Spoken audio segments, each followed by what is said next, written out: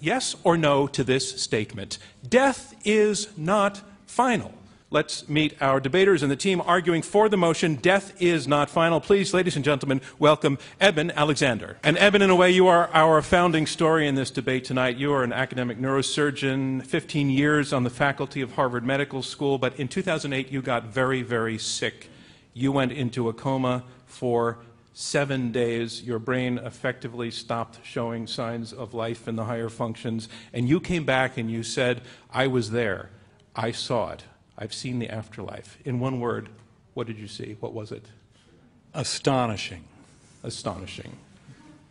And if you had heard somebody back before you had this experience make that same sort of claim, what would you have said? No way. At least not until I knew all the facts. Ladies and gentlemen, Raymond Moody. And Raymond, you are also arguing for this motion that death is not final. You're a psychiatrist and you have a medical degree, a doctorate in philosophy.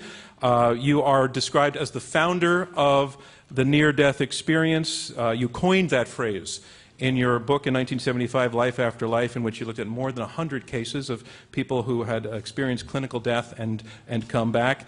You've been looking at this now for decades, but it's interesting to us to note that your curiosity in this whole thing was piqued not by a religious conviction. What was it? No, Can you just move a little closer to your mic?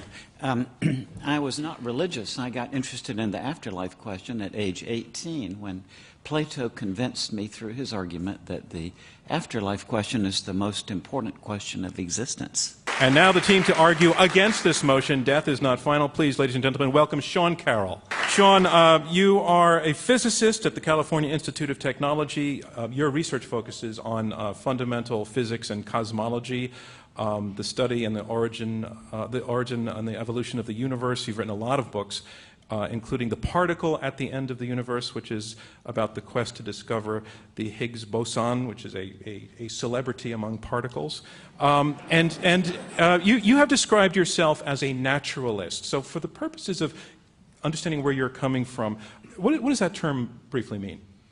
A naturalist is one who believes there is one world, the natural world, and it is our job to deal with it. And are you dealing? Okay. Ladies and gentlemen, so good. Sean Carroll. Ladies and gentlemen, Stephen Novella. Stephen, you are also arguing against the motion that death is not final. You are a neurologist at Yale School of Medicine. You're the founder of the website Science-Based Medicine, co-founder of the New England Skeptical Society. We sense, there's a theme running through this. The Skeptic's Guide to the Universe is your podcast. So you're doing all of this neurology. Why did you decide to put yourself out there as a skeptic? Well, I had briefly considered a career in interpretive dance, but sadly I had to conclude that my talents lay elsewhere, so I thought science skepticism was a good match. The dance of skepticism. Dance of skepticism. I'll work on that. All right. Ladies and gentlemen, welcome to our debaters tonight. Let's get on to round one. Round one. Our motion is death is not final. In round one, we have opening statements from each debater in turn. They will be 7 minutes each. And here to speak first for the motion, Eben Alexander. He is an academic neurosurgeon who taught at Harvard Medical School. He is author also of the best-selling book, Proof of Heaven. Ladies and gentlemen, Eben Alexander.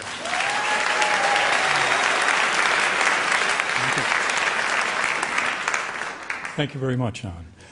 I've been an academic neurosurgeon for over 20 years, and I fully believed in reductive materialism, our modern conventional science. In fact, 6 years ago, I would have been sitting over on that side of the stage with Stephen and Sean. Now, at that time, I believed that the brain creates mind and consciousness, that we have no free will, that it's birth to death and nothing more. Then something happened. I now know that those ideas are false. In November 2008, I was driven rapidly into coma due to a severe bacterial meningoencephalitis, which I much later came to realize is the perfect model for human death. Destruction of the neocortex, the outer surface, the human part of the brain. Sadly, almost no one returns, much less recovers, from a case of meningitis as severe as mine. The last evidence of any activity in my neocortex was in the first hour or so in the emergency room, and afterwards I demonstrated only very pathological reflexes, including severe brainstem damage. Given my gram-negative bacterial meningoencephalitis, which I was found to have, and my descent into coma over 3.5 hours, I had at best a 10% chance of survival at the very beginning. It only got worse. Mine was an absolutely lethal meningitis. My white cell count in my cerebrospinal fluid was 4,300 and a protein of 1,340. Both those numbers should be 0. In fact, the glucose in that fluid, normally 60 to 80, and maybe as low as 20 in a severe case of bacterial meningitis, went all the way down to 1. None of the consultants in my case from Harvard, UVA, Duke, or Wake Forest had ever seen that severe a case. My doctors never found a cause. The scan showed diffuse destruction of my neocortex with blurring of the gray-white junction over all 8 lobes of my brain. No area was spared. Later in the week, off all sedation, my neurological activity was almost nil, with what's called a Glasgow Coma Scale, which in everybody in this room would be 15, and a corpse is 3. My scale was ranging from 3 to 5.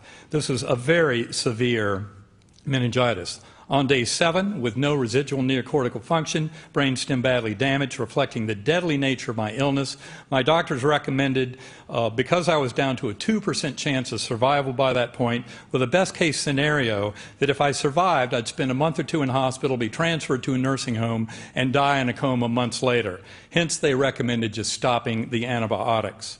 My journey deep in the coma began in a very primitive, unresponsive realm, which I later called the earthworm's eye view. The best consciousness my brain could muster, soaking in pus.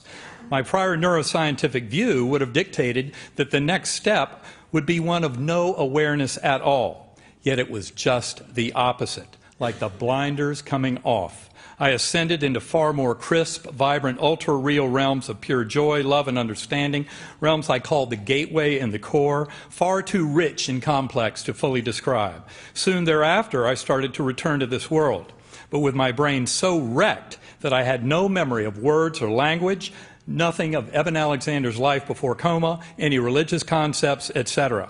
Yet I knew the entire ultra-real odyssey that I had just been deep in coma, one so extensive it seemed to last for months, even though it had to fit within 7 days of Earth time. Words came back to me over hours and days, childhood memories over weeks, and knowledge of brain, mind, consciousness of more than 20 years' experience in neurosurgery came back over 2 months. My doctors have no explanation at all for my full recovery. Other cases of medically inexplicable healing do occur in transcendental near-death experiences, like those of Anita Morjani and Dr. George Rodinea. In the 36 hours after emerging from coma, I was in and out of a delusional, paranoid, psychotic nightmare that was completely different, not even in the same ballpark, when compared to the ultra-reality of the deep coma experience in the gateway and the core. Those experiences deep in coma seemed way too real to be real. My doctors, believing that the brain creates consciousness and knowing the destruction they had seen in my brain, had told me that I could not have had any such experience in the depths of coma, and therefore just to forget about it. I knew I'd experienced something, and sensed that it had to do with a fundamental flaw in the models of consciousness and the role of the neocortex. Early on, I tried to explain all of this as a brain-based phenomenon based on my old paradigm, writing it up as a report for the neuroscience literature. It's important that when I was emerging from that coma, I saw 6 faces at the very end, and these were faces that were very important in helping me to realize that the entire coma experience happened between days 1 and 5 of my coma and not at the very end. Over those weeks of recording my experience after coma, I also began to talk with my doctors and review my medical records, especially neurological examinations and the scans, and came to realize just how deathly ill I was, and how there was no way that such an ultra-real, crisp and vibrant experience could have happened in my physical brain. Modern neuroscientific ideas of the neocortex and consciousness would dictate that I should have experienced nothing at all beyond that earthworm's eye view. I wrote the entire experience down, 20,000 words that I wrote over 6 weeks, before I read anything about near-death experiences. I'd never read that literature before. Initially, I was very worried that the memories would fade. Those memories are as sharp today as when they happened. Memories of the delusional, paranoid, psychotic nightmare that occurred over those 36 hours after I came out of coma faded within weeks. Very different origin. I had never read the NDE literature before and was shocked to find that the experience seemed hyper-real in over half of NDE accounts, and the memories do not fade like those of hallucinations, dreams, confabulations, or drug effects. People recount their own NDE stories to me by the hundreds, usually starting, "I've never told anyone this before, but," even from over 50 years ago, as if they happened yesterday. I came to see that the similarities in the NDE and afterlife literature far outweigh the differences, and that commonalities across cultures, beliefs, continents, and millennia indicate an underlying constant reality of that realm. Many of the petty differences are due to our being so restricted by our earthly language. This is not like we're describing a trip to Disneyland. Personal biases and religious beliefs might taint the telling of those stories, but the core similarities remain striking. Eben Alexander, I'm sorry, and thank you very much. Your time is up. Thank you, ladies and gentlemen. Eben Alexander. Our motion is death is not final, and here to speak against this motion, Sean Carroll. He is a physicist at the California Institute of Technology. He is the author of several books, including The Particle at the End of the Universe. Ladies and gentlemen, Sean Carroll. Thanks, John. It's a pleasure to be here defending such a cheerful and uplifting proposition as death is, in fact, final. Driving around the streets of Los Angeles, where I live, you can't help but notice these gigantic billboards telling us, "All men must die." It turns out they're advertisements for Game of Thrones, but I thought that they were advertisements for our event here tonight. It's a similarly, not quite as happy message as we might like to accept. Fortunately, we can open Dr. Alexander's book. It begins with a quote from Albert Einstein. Einstein says, "A man should look for what is, not for what he thinks should be." To which I would like to reply, exactly. We human beings are not always perfectly rational. Let me tell this shocking news to you. We are bundles of cognitive biases, and one of the strongest biases we have is that we go easy on propositions that we would like to be true. What we should, in fact, do is go especially skeptical on propositions that we would like to be true, and even I want it to be true, that death is not final. But we should hold something like that to an extraordinarily high standard of evidence. So what are we actually being asked to accept? What should we expect the world to be like if death were not actually final? For one thing, I would expect that the existence of souls persisting in the afterlife should be perfectly obvious. It should be just as clear that heaven exists as it is clear that Canada exists. But in fact, it seems that the souls persisting in the afterlife are kind of shy. They don't talk to us, except sometimes they do talk to us. I would expect also that when people did have near-death experiences and really talk to other souls in the afterlife, that they would come back with consistent, interesting, non-trivial stories to tell.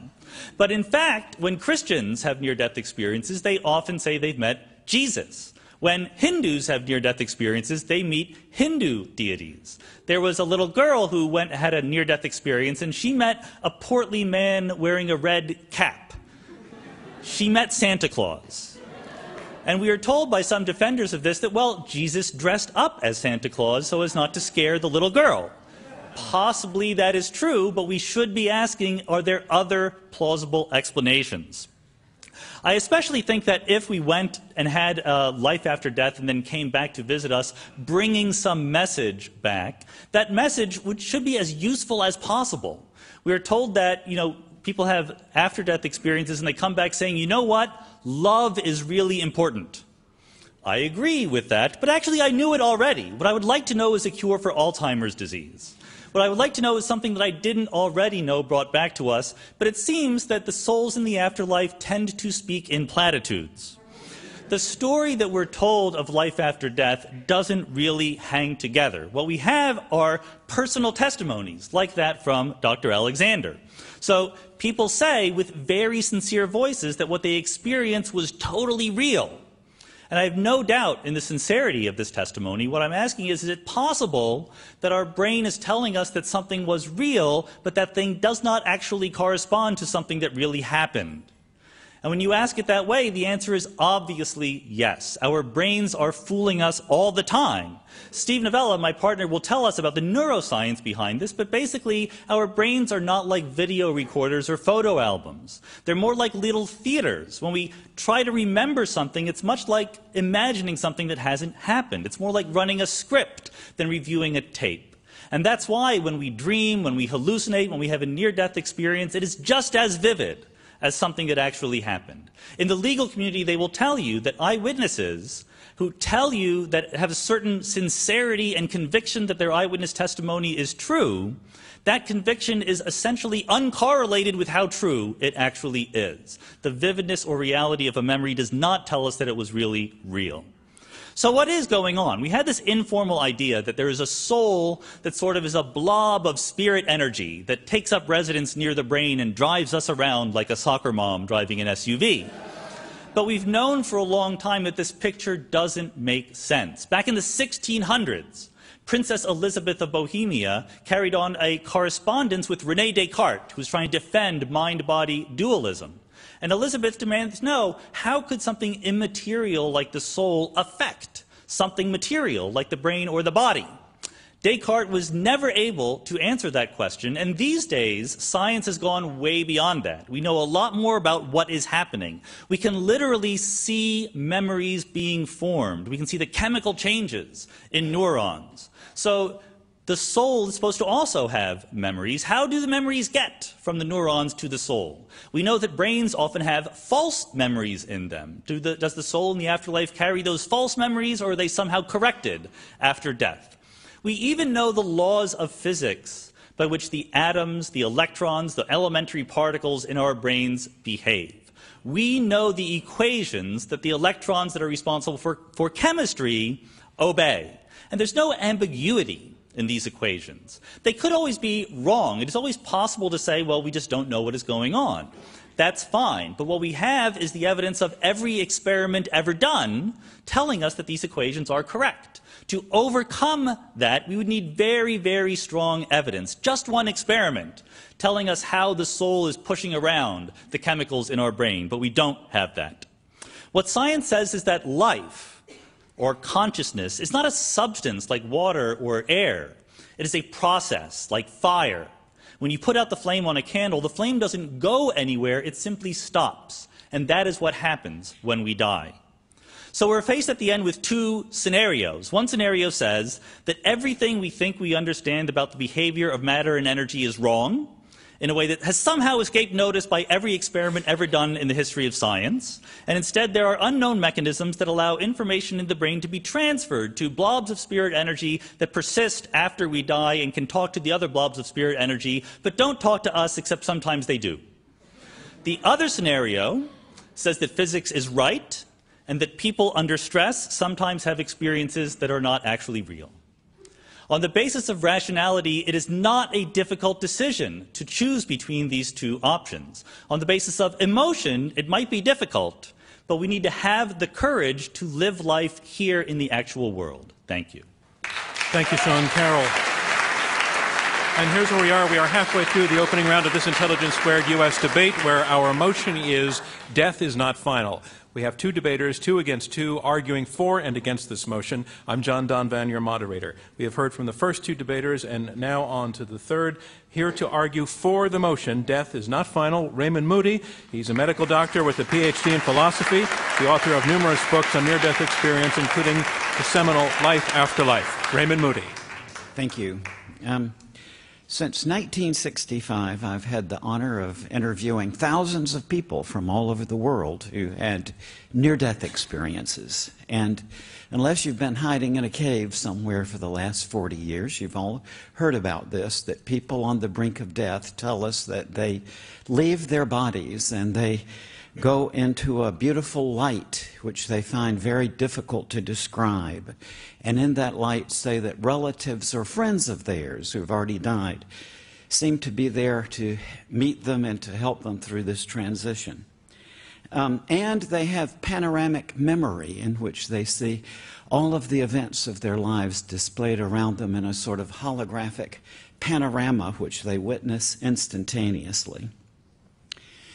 My assessment from 40-something years of working on this, and I will underline that word assessment, is that in the words of the proposition, death is not final.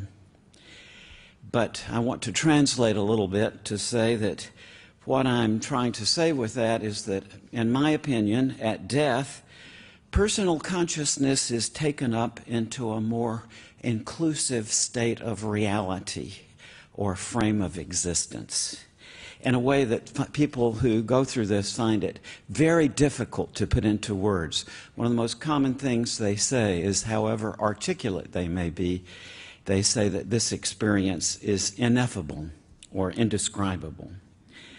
I want to emphasize here something at the very beginning, and please hear me out on this one.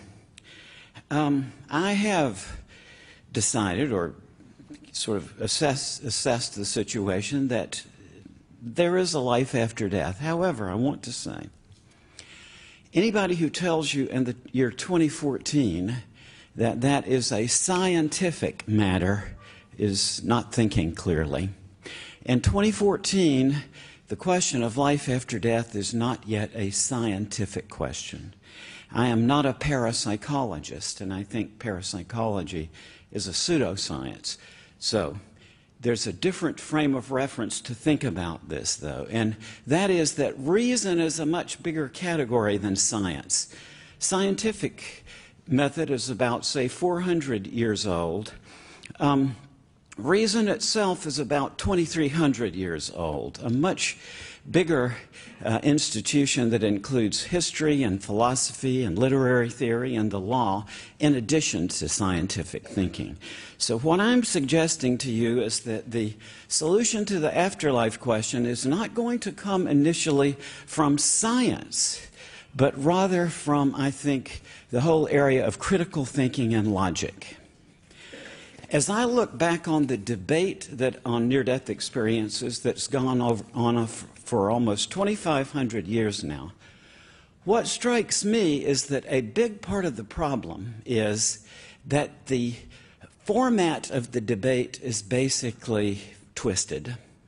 Since Democritus and Plato fought this out 2,300 years ago, the way we've debated this is we say that some people look at these near-death experiences and they take it at face value, as Plato did, and they say, well, this is an indicator of an afterlife.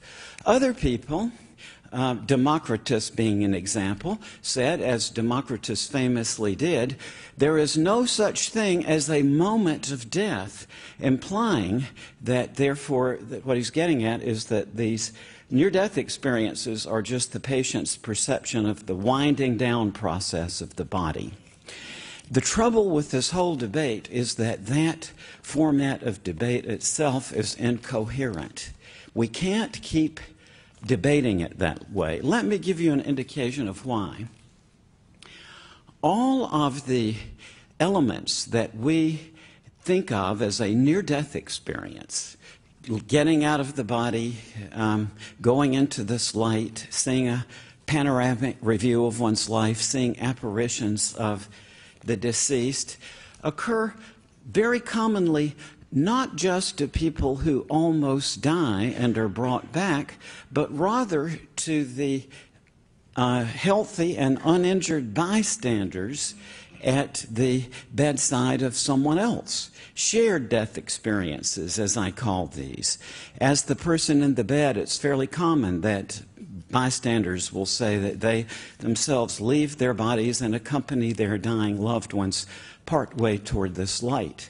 Or they see the apparitions of relatives and friends of the dying person come into the room. So my question is, if the causation of these near-death experiences is the physiological distress and the events going on in the brain, why should the bystanders who are not ill or injured have identically the same experience?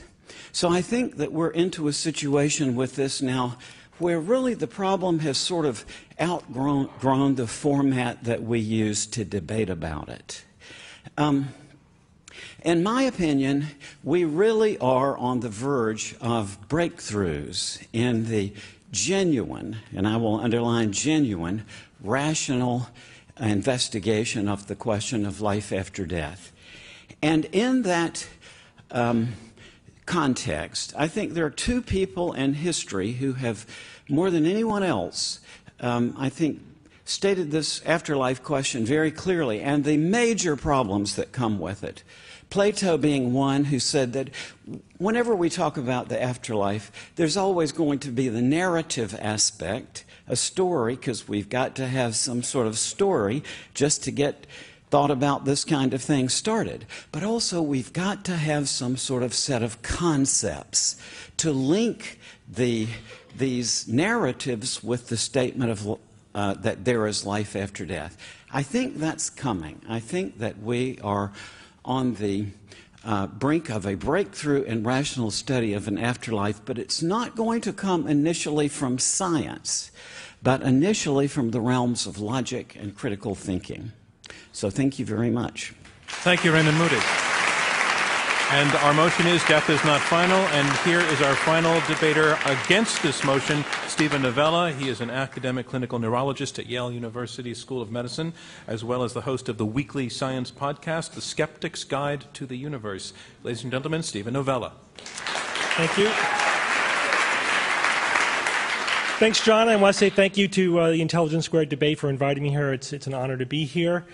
So I'm going to convince you that you need to vote against this proposition, because if you vote for the notion that death is not final, then that by necessity means that you're voting against the conclusion, the scientific position, that the mind is what the brain does. The mind is a process of the brain itself. You would have to reject that in order to accept that the mind exists without the brain. Well, how sure are we, how confident are we as a scientific conclusion, which is what we're here to talk about, that the mind is essentially the brain? Well, we're very certain about that. We're as confident of that as we are of anything in science. We have a mountain of neuroscience, countless experiments that look for the neuroanatomical correlates of consciousness, of the brain functioning, of the mind. Everything that you think, feel, believe is something that's happening inside the brain demonstrably. But let's take that as a scientific hypothesis. If the mind is entirely the brain, then what must also be true? Well, then, if the arrow of causation is going from brain to mind, then if we change the brain, that should change the mind. And if we damage the brain, that should damage the mind.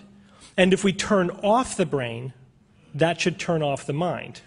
Well, if all of those propositions are correct, that strongly supports the notion that the mind is essentially the brain. And that is, in fact, exactly what scientists have discovered over and over again over the last 1 to 2 centuries of neuroscience.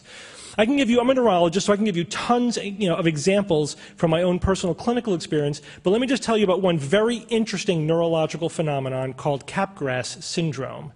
This is a syndrome in which, I'll back up a little bit. So when you're looking at, let's say, the face of your wife or your spouse, what's falling on your retina is just shapes and shadows and colors and lines, but your brain has to construct that into an actual image. But then it also has to give meaning to the image. It has to tell you that these shapes are, in fact, a face. And then another part of the brain tells you, well, that's not just any face, that's the face I know well. That's the face of my spouse, the face of my wife. Now, assuming, however, you have feelings about your wife, let's assume that, then there's also a connection between that part of your brain that tells you that that face is your wife to the limbic system. That's the emotional part of your brain. And that connects your emotions, your feelings about your wife to that image. So when you see your wife, those feelings are connected to it. These are all circuits that are happening demonstrably in your brain. Now, in Capgras syndrome, that last connection is broken by a stroke, by damage, by something. So when someone sees their spouse, they recognize them as their spouse, but the feelings aren't there. So what do people conclude when this happens? Well, it's interesting. When people have brain damage, it affects how their brain constructs their image of reality. Because as Sean was saying, we don't have a tape recorder in our minds, in our brains. We are constructing reality, an image of reality all the time. It's a very active process. And when that process breaks down, then your construction of reality breaks down. So, and you usually don't have insight into that, especially initially, because we tend to assume that our experience is a real continuous experience. That's also something your brain constructs. So what do people conclude when they have this syndrome, that circuit is broken in their brain? They conclude that their wife, their spouse, must be an imposter. That's the only explanation that they can come up with. There's in fact a documented case of a husband who murdered his wife because he was convinced that an imposter had replaced his wife, with an exact, it makes no sense, but that's the only way his brain could make sense of its broken construction of reality. And there's endless examples of this. There's no limit. There is no practical or functional limit that neuroscientists have encountered so far to the degree to which we can mess with your mind by messing with your brain. Your sense that you're in your body, that you control your body, that you're separate from the universe, basic fundamental things about your concept of yourself and your experience of reality are all things demonstrably happening in the brain, and we could turn it off like a switch. Now we actually have the technology to do that. So given the mountain of evidence that the mind is the brain, we wouldn't reject this easily. Do near-death experiences provide such compelling evidence that there is mental activity outside of brain activity that we need to reject the mountain of neuroscientific evidence that's growing every day that tells us that the mind, in fact, is the brain? Well, I think the answer there is definitely no as well. There are, as Sean said, there are stories, anecdotes, compelling narratives. We're all about compelling narratives. That's what our brain does. That people have had very unusual experiences. We don't doubt that they have had, life-altering, unusual experiences. Whenever your brain is constructing reality in a different way that you're not used to, that's going to be a very weird, profound experience. It's going to be memorable. It's going to be amazing, astonishing even. We no doubt about that, but it's demonstrably something happening in the brain. What we don't have are any documented cases of mental activity occurring when there could not be brain activity.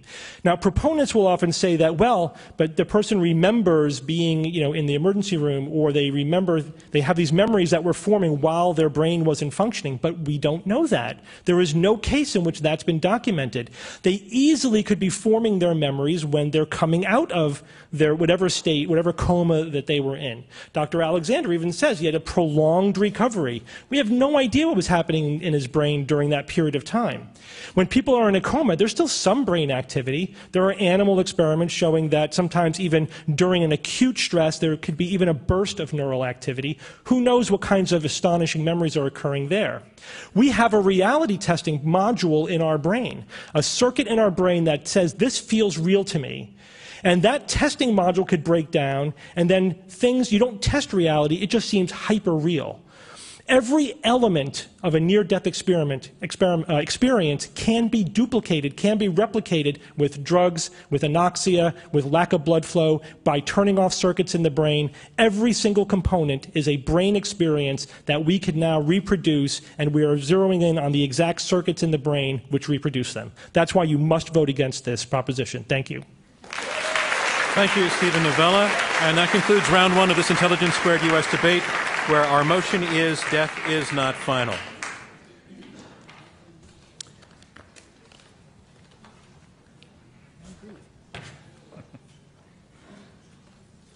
Now we move on to round two. Round two is where the debaters address one another and take questions from me and from you in the live audience. Our motion is this: death is not final. We have two teams of two arguing for and against this motion. We have Eben Alexander and Raymond Moody, who have made a presentation based very significantly on the personal experience of Eben Alexander.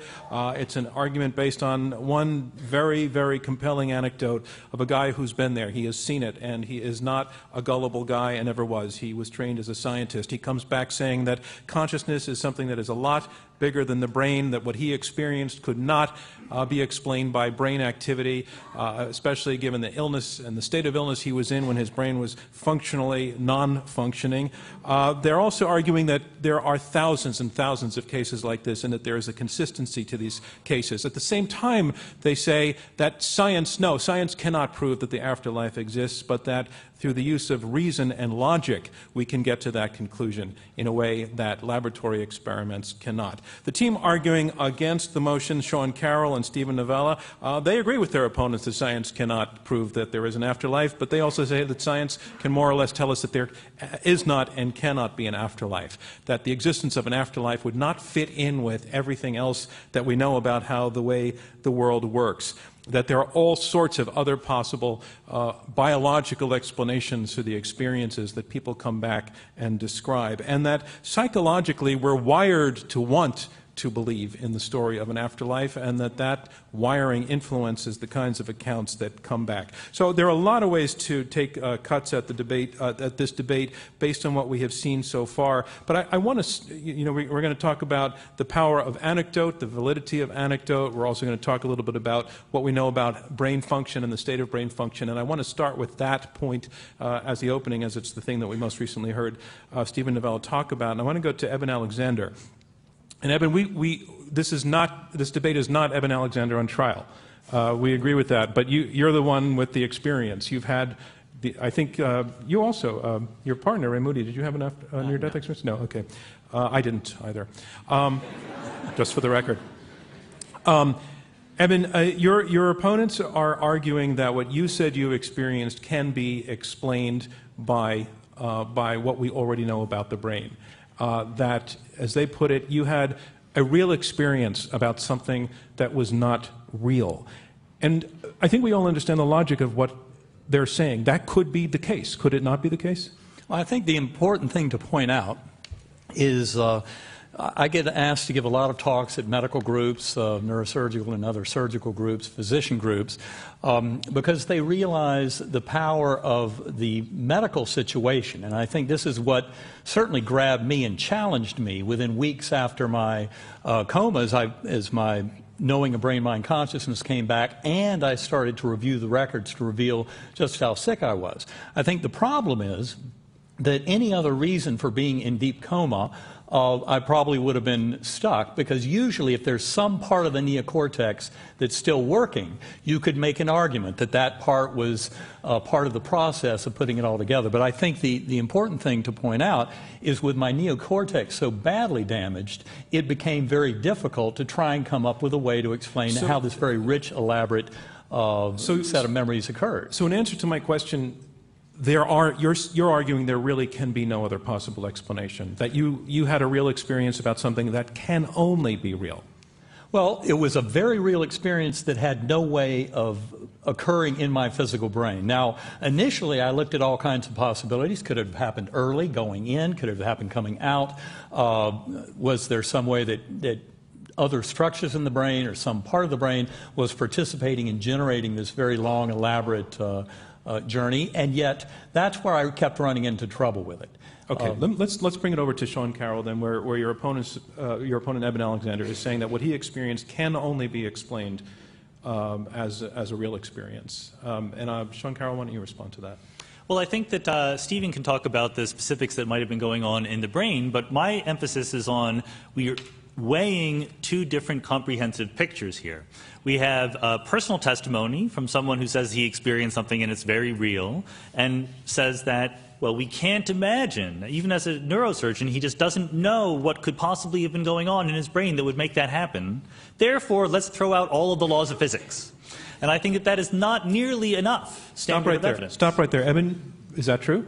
No, that's not at all true. In fact, they still teach quantum mechanics, right?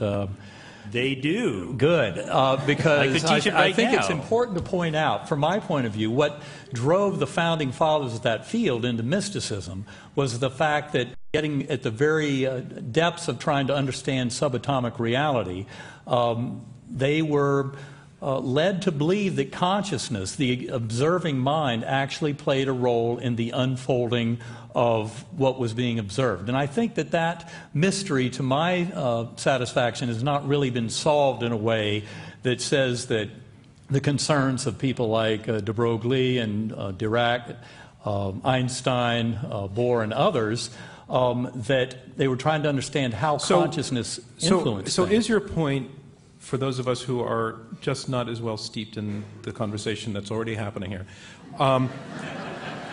is your point that there is a kind of reality that you are saying is beyond science, the tools of science that we know now? Let me ask Raymond. Raymond, can you move in? You need to be really right on top of that mic. Great, thanks. Well, I believe at some point science can be very useful at determining a lot of this. But I'm going to move on because I don't want to belabor this topic. But what Sean was saying to you was that you're basically saying there just cannot be any other explanation other than the one that I have, and therefore science really isn't relevant at this point. I think that, that, in my view, this is all about how understanding the true nature of consciousness, soul and spirit, has a lot to do with helping to take physics to the next level in terms of understanding the nature of quantum mechanics. The thing about Einstein, Bohr, de Broglie, etc., the founders of quantum mechanics, is that they're all dead, and they've been dead for many decades. And we know what's going on much better now than we did back then. They were inventing quantum mechanics, and occasionally they toyed with the idea that somehow consciousness had something to do with the fundamental laws of quantum mechanics. Now we know better. We know how the laws of quantum mechanics help explain how electrons move in the brain, and there's nothing in there. Take 15 seconds and tell us why quantum mechanics has been brought up by your opponent, why that has relevance here. Well, I can only quote MIT physicist Scott Aronson, who says, as far as he can tell, quantum mechanics is confusing and consciousness is confusing, so maybe they're the same.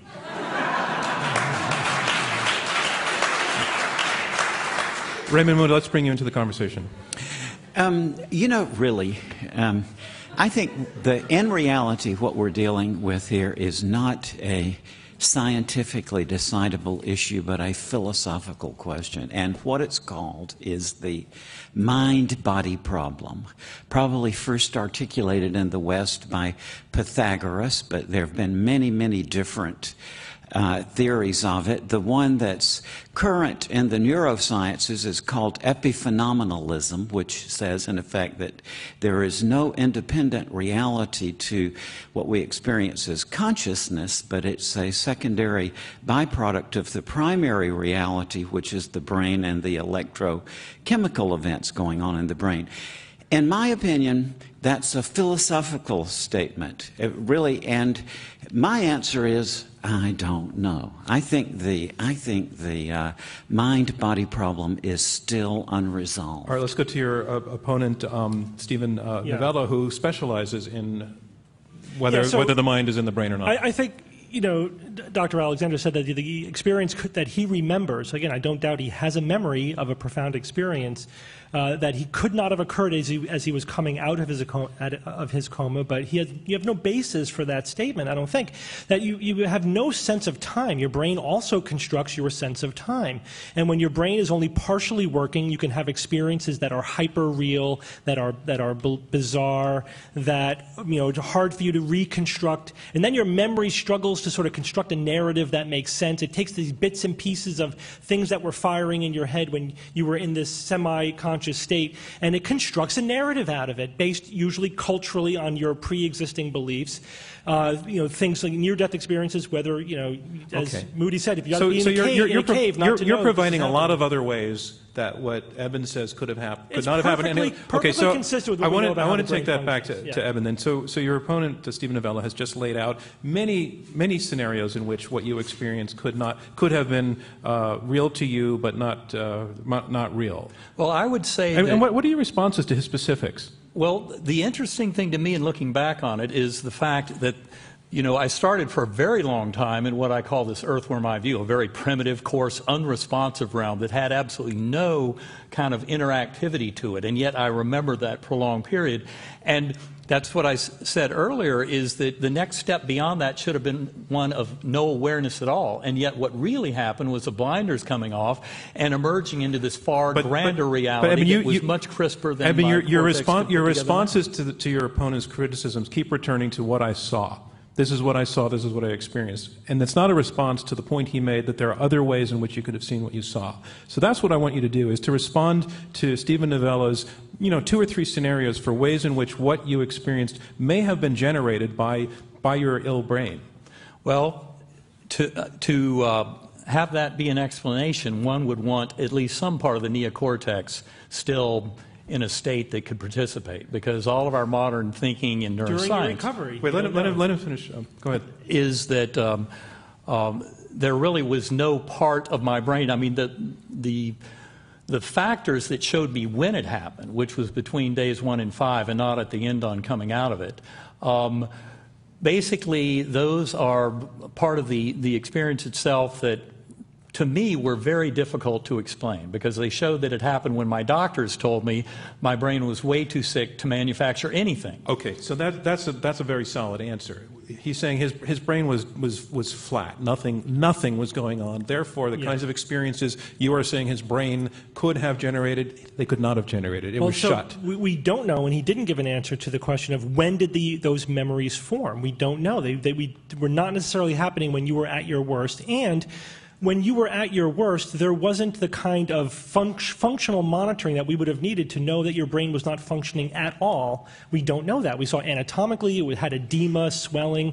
and that certainly would have kept you unconscious. But you weren't getting an fMRI, a PET scan, or an EEG, as far as I could see anything that you've written or said about it that would have documented zero brain activity. You can't say that. Nobody can say that. And even still, the memories that you have now were not necessarily formed when you were at your deepest part of the coma. They could have been forming in the hours and days when you were coming out of the coma. Then you had a later delusional period, but at different points in time, different parts of your brain were working or not working, and you were constructing reality in a very bizarre way, in ways that we can reproduce with drugs and hypotension and with electromagnetic stimulation of different parts of your brain. Is that valid, that the entire near-death experience, as described by thousands of people, can be recreated by drugs and putting electricity across the brain? No, I would say that's not true at all. There are tremendous examples of people encountering souls of departed loved ones, learning information that they couldn't possibly learn in any other way. You had said earlier that there were no cases of any of these memories being generated when the brain was out, and yet there are examples of that, where the brain, people under deep anesthesia with complete circulatory arrest, things like that, where they do have some astonishing stories of getting information that it doesn't seem to be any other way that they could have gotten it. So those cases are out there. But those cases are not, controlled or documented. So in other words, that we don't know that they couldn't have gotten that information any other way. A lot of those cases, I've read them, they're like cold readings.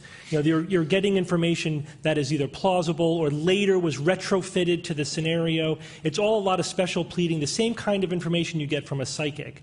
It's not controlled scientific information. There are, in fact, attempts at putting controls in place, like putting playing cards on top of a shelf that could only be viewed if you were actually floating above the ceiling.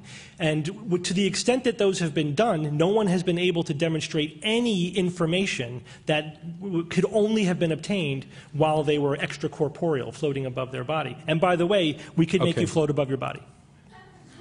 Raymond Moody, did you want to comment, or I can go back to Eben? Because I actually want to move on to a different point that was made, and that was Sean Carroll. You were making the point that we're wired to want this to be true. We're wired to want to shape strange events into narratives, and into narratives that we particularly like. And my response to that is, maybe that's true, but that doesn't necessarily mean that's what happened over here. And there's a little bit of an argumentum ad hominem thing about it, is you're not a reliable reporter because you just want that to be true. And I like to, it's a little bit insulting almost to say you can't be trusted because you want everything to be happy. Respond to that. I hope it's not insulting. It's certainly not ad hominem, because the message is that nobody can be trusted. I think that that is part of what science has taught us, that if someone makes an extraordinary claim, the very first questions we should be asking ourselves are, number one, is there a different, simpler, alternative explanation? And number two, how would we know if our purported explanation were false? How would we disprove it? How could we possibly test this idea? And I think that, when you look at the bigger picture of how the universe works, how the laws of physics work, the enormous success of understanding matter, energy, the brain, life, everything that we've had, there's just an enormous presumption against the idea that somehow, through ways that there are no equations, no experiments, or no direct evidence to tell us, the information in our brains persists after we die and is there forever in talking to other people who died. So it's just a matter of presumption. There's plenty of things that I would like to be true, and I have been tricked into believing they're true, so I know that I should be especially skeptical about them. All right, Raymond Moody, you're the philosopher on the panel, and you've said that this is essentially a philosophical question. Mm-hmm. So take on what Sean Carroll has just said from the philosophical point of view.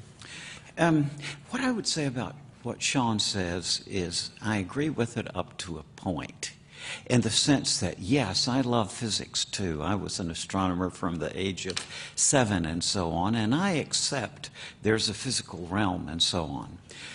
But that doesn't rule out that there could be a state of being that doesn't operate by physical principles. I noticed, Sean, when you were trying to think of some other realm, you were thinking in terms of energy or soul substance or whatever, but I'm talking about something entirely different.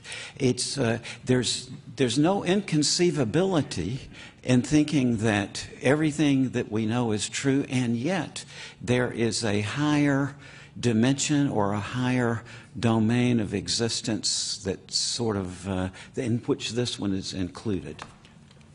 But listen, Sean Carroll. I think that's a perfect thing to have said in this debate, because it illustrates the difference here. No evidence was given for this claim. No reason to believe it was given. All we are given is, well, maybe it's true and you can't absolutely disprove it. Maybe it is conceivable. We have laws of physics that tell us how the moon moves around the earth, and they work very well. It is conceivable that there are also angels living inside the moon guiding it around in exactly the way that Newton's laws tell us. But we don't take that seriously as an idea because there's no need for it or evidence for it. So the question is not, is it conceivable that there are other realms? The question is the evidence in favor of that other realm so overwhelming that it causes us to dismiss the enormous successes of physics, chemistry, biology, and neuroscience? No, I would say absolutely not. It doesn't require you to dismiss the findings of science to... Come over here to this side. We'll welcome you. We'll put your chair over here.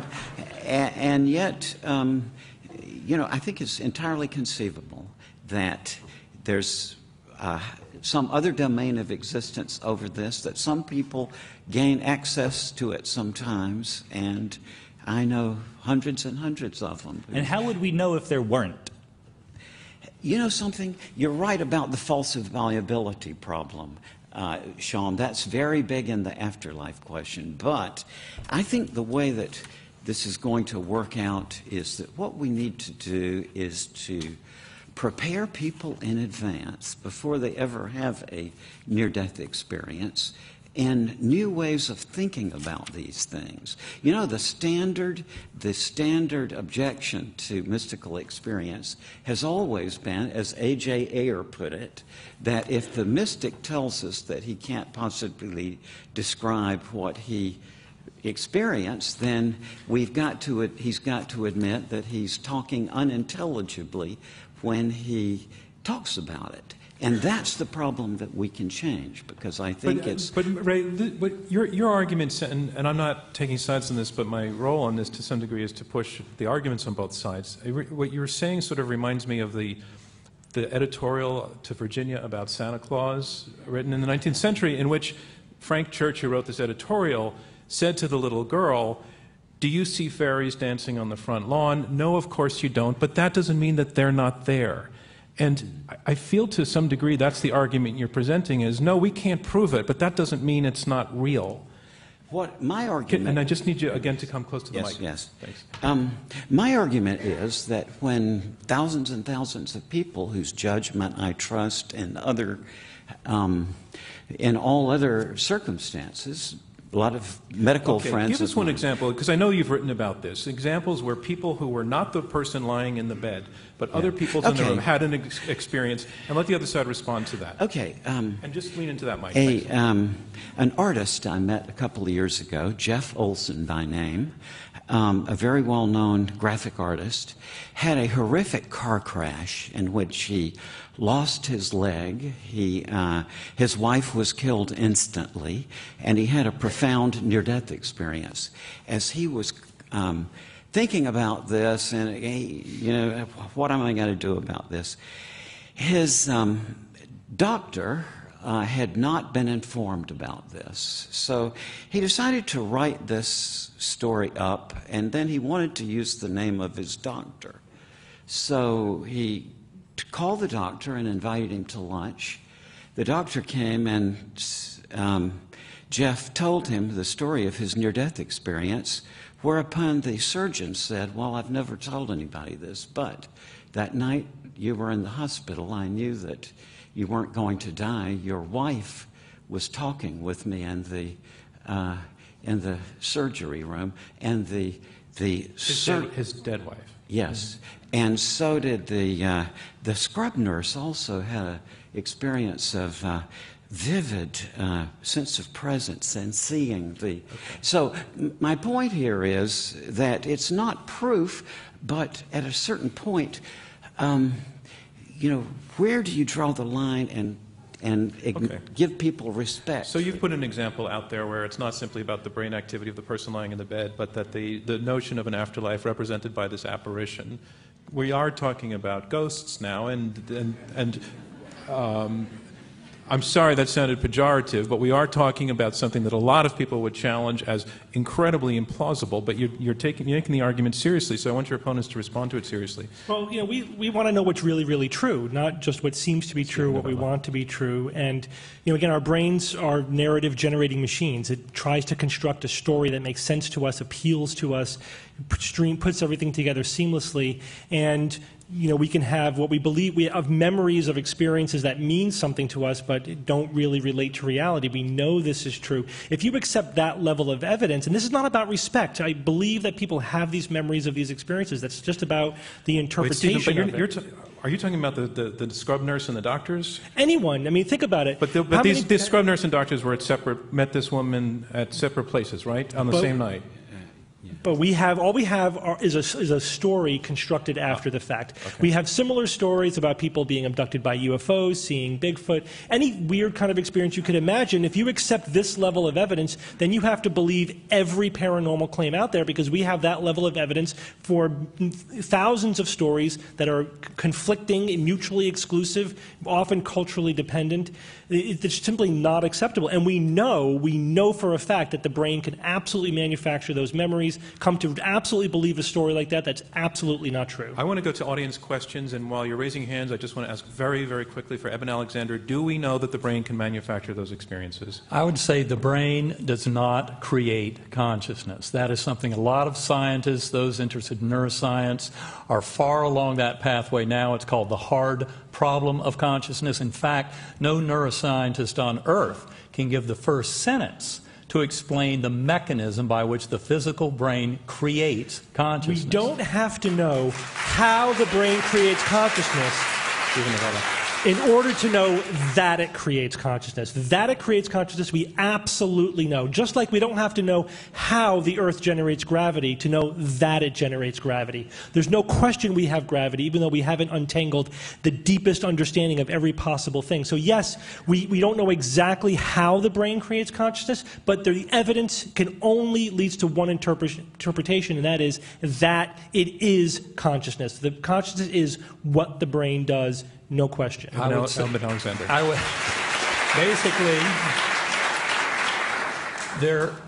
As I said, no neuroscientist on earth can give the first sentence to explain a mechanism by which the physical brain gives rise to consciousness. But not knowing the mechanism... Is that true? No, I don't. I disagree with that, because there's consciousness research. There are researchers who are doing a very good job of making progress of understanding consciousness as a neurological phenomenon. We certainly are not all the way there of understanding exactly what it is. It's a very difficult thing not to crack. But we are not at the... But not knowing the mechanism is not the same thing as saying it's not possible or it's impossible or we need a non-physical mechanism. Given that point, but is he accurate that we don't know the mechanism by which the brain gives rise to consciousness? Well, it's not a black or white thing. We have some knowledge. We don't have complete knowledge about it. It's like saying, do we understand everything about genetics? No, but we know that DNA is the molecule of inheritance. That's not questionable. Sentence.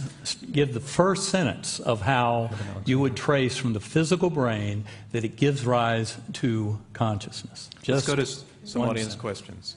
Right down front here. A mic will come to you. I didn't explain this before. A mic will come to you, and if you can stand up, tell us your name, and then give birth to a perfectly formed question. Hello.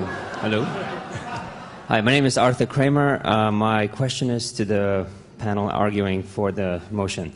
If a person was to take a strong hallucinogen, like say LSD, and they were to have a very distorted experience, hallucinations, would you accept their version of reality, or would you just merely dismiss it as them having an experience because of...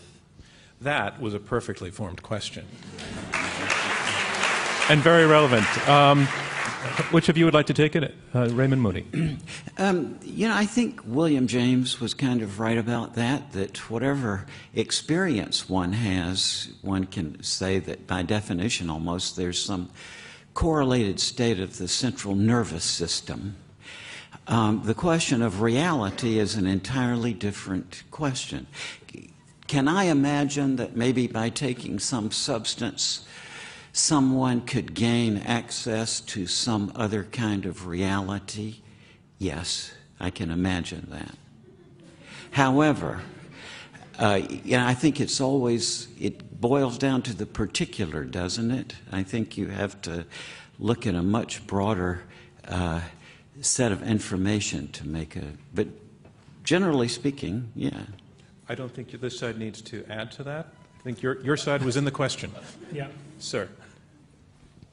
Yes, you were starting to stand up. Well, you too. I'll come back to Richard Spencer. I've got a question for Eben, and specifically about the issue of other people having experiences. Eben, in your experience, you seem to have met your biological sister who you had never met before or seen a picture of, and I gather from your book that you actually drew a picture of her, or somehow had a picture done before you subsequently had an actual picture of who she was, which you learned later. I'd like you to describe that a little bit and say if, in fact, I'm going to pass on that question because it's not going to. I don't think it's going to advance our understanding of whether science relates to this or not. But thanks very much, ma'am, in the center there. Is your book on sale in our lobby? I like always being able to say that. I have no idea. It should be out there somewhere. If you have no idea, that's a no. It's downloadable, and then the story that was just brought up can be read in the book in great and compelling detail. Ma'am. Okay. Hi, my name is Eleanor, and I have a question for this side as well. I did read both of your books, by the way, which are super interesting, but it left me with the question, which hasn't been answered yet, is, so why wouldn't everyone that experiences a death experience or a near-death experience have one of these experiences? Right. It's about 1 out of 10 or 1 out of 8, something like that. Why Who wouldn't comes more back? people have? And why is there no mention of hell? It's all about heaven, which could be a good thing, but... I think this side has an answer to that question. Eben Alexander, would you like to take that?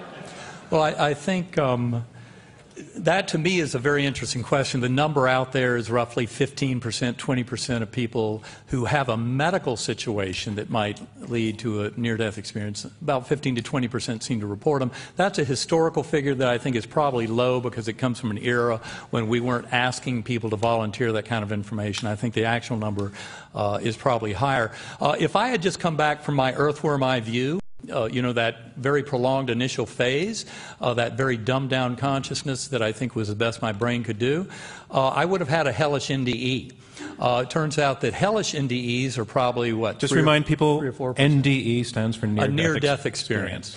And the hellish ones are quite rare by comparison, 3 or 4%.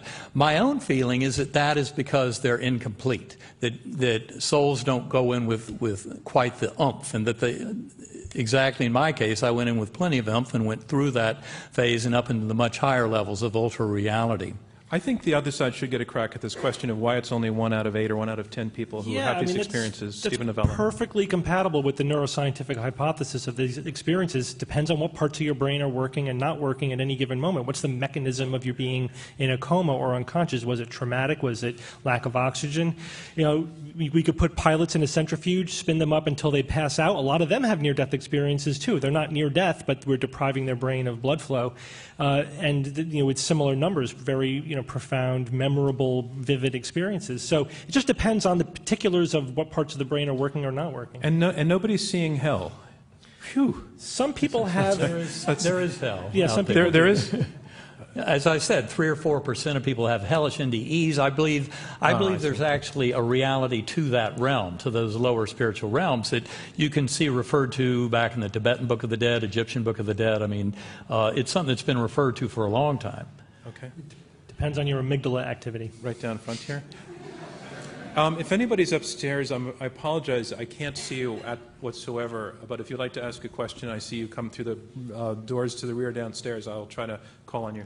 What is the one thing that you would need to know that would make you believe them, even a little bit? So I just want to clarify that as a question to the side arguing against the motion. Stephen Novella. For me, I'm open to evidence for anything. What I would need to see is some information that the people having the experience gained through no other mechanism. So then there are experiments ongoing. Preliminary ones have been negative. There are bigger ones ongoing to see if people could, for example, look at on the top shelf and see a card that's placed there that you could only see if you were actually floating above, near the ceiling. So that would be compelling evidence. I mean, it would need to be enough to that would be enough to me to at least take it seriously. But then to say that it's probably true, you need as much evidence as we have for the neuroscientific model, which says it's not possible. Stephen Novella, could you be convinced? Is there any piece of evidence that would convince you that there's an afterlife? I could be convinced of anything. I'm sorry, if the evidence were sufficient. I meant to ask your partner, but thank you for your answer, Sean Carroll. Could you be convinced? Yeah, I think the idea that we could be convinced of another realm in addition to the natural world is obviously yes. There's a million pieces of evidence that would help convince me. If there's a ghost in the room that could lift up that glass right now, then I would be convinced. For those listening on the radio, the glass is not moving, and it never moves when you do this. And we live in a world that looks exactly like there's only the natural world. But wouldn't you really kind of like those guys to be right? Sure. Wouldn't it be great? Yes and no. I think that there's obviously advantages. I don't want to die. I want to live after I die, maybe not for infinity years, but for a few 100,000 years. I could amuse myself. Sadly, as a very wise philosopher once said, you can't always get what you want. I want to remind you we are in the question and answer section of this Intelligence Squared U.S. debate. I'm John Donvan, your moderator. We have 4 debaters, 2 teams of 2, arguing it out over this motion, death is not final. Let's go back to questions. Ma'am, I'm sorry, right up there? If you could stand, yes, thanks. Here it comes. Could you step out just because it's a little dark where you are? Step into the light, ma'am. Hi. Move to the light. I'm Andrea. Hello. I wanted to ask a question to the pro side, which is, what is your definition of final? Because in your description of what it was like in this, what you called sort of a transcendental state, you were feeling things, but it didn't seem as if you could do anything, as if you were really talking to anyone. So I wanted to know what your definition of final is. How will that help you vote on the motion, seriously? Because, if the motion is death is not final, so if they have to convince me that there's something beyond when the body, decomposes into the earth, that doesn't end what we know to be life. So I wanted to know. But I think, I'm going to pass because I think that's the thrust of their entire argument is that unless I'm really missing your point, all they have argued is that death is not final. Am I missing something? I hope for some clarification on their definition of final, but if it seems as if that's I'm going to pass on it because I think, right down there. Okay.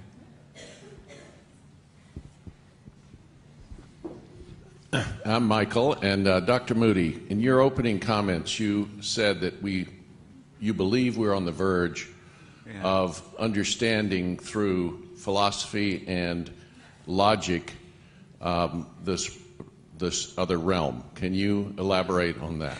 Yes, I think that probably about 1 out of 5 people I meet socially, and when the conversation develops, well, what do you do? Oh, I write books, near-death experience, and so on. About 1 out of 10 people say, oh, I don't believe in life after death. When you're dead, you're dead. Then I go on and I ask them, well, how did you reach that conclusion? Most of them say, what are you talking about in the first place? Life after death is just illogical. And you know, the sentence, there is life after death, is a self-contradiction if you look up the words in the dictionary. And this may sound trivial, but this is really a major problem, because that helps us understand why life after death is not yet a scientific question. The question is one of intelligibility. What does it mean? And the person I think who stated that point of view most eloquently was David Hume, who said, by the mere light of reason it seems difficult to prove the immortality of the soul. Then he went on to say, some new species of logic is requisite for that purpose, and some new faculties of the mind that they may enable us to comprehend that logic. That sounds like a tall order, but it's not really that difficult. The trouble is that you have to stop thinking about stories for a while and beautiful narratives and really get busy with some conceptual thinking. But when that's all said and done, I think that we do now have new ways of thinking about things that are illogical that will open up entirely new ways to investigate the afterlife question. This is not geared to the afterlife per se. What somebody who wants to go through this pathway has to do first is to say, well, what I'm going to focus here is on learning new logical principles and going through a process of learning. Then, as a corollary, much later down the road, this has implications for the afterlife question. We're gonna book you in about 7 years and see where that process is. And we're going to have more questions, sir.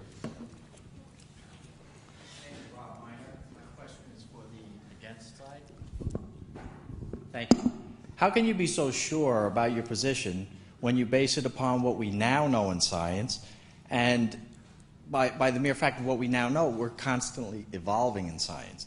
So how can you be so sure about your position when science may learn things that we don't yet know? Well, that's a pretty good question. That's a good question. Yeah. Stephen Novella. As I was saying, I'm a skeptic, so I'm in a perpetual state of doubt about everything. But I need lots of evidence and logic to convince me. And all we could say within the scientific realm is, what does the best evidence tell us today? Right now we have lots of evidence that we could be highly confident in the conclusion that the mind is what the brain does.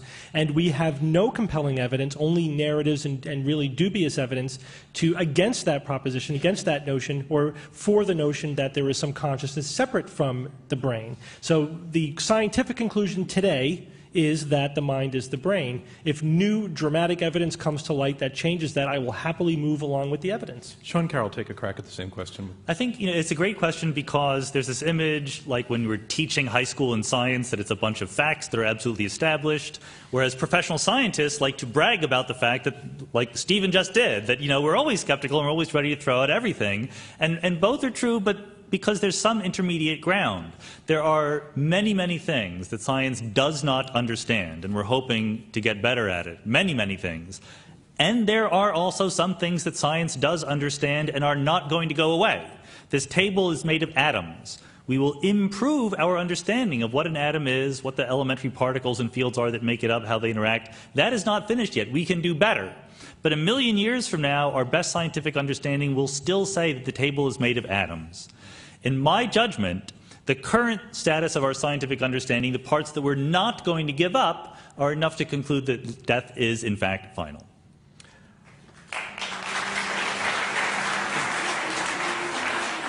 I want to remind you we are in the question and answer section of this Intelligence Squared U.S. debate.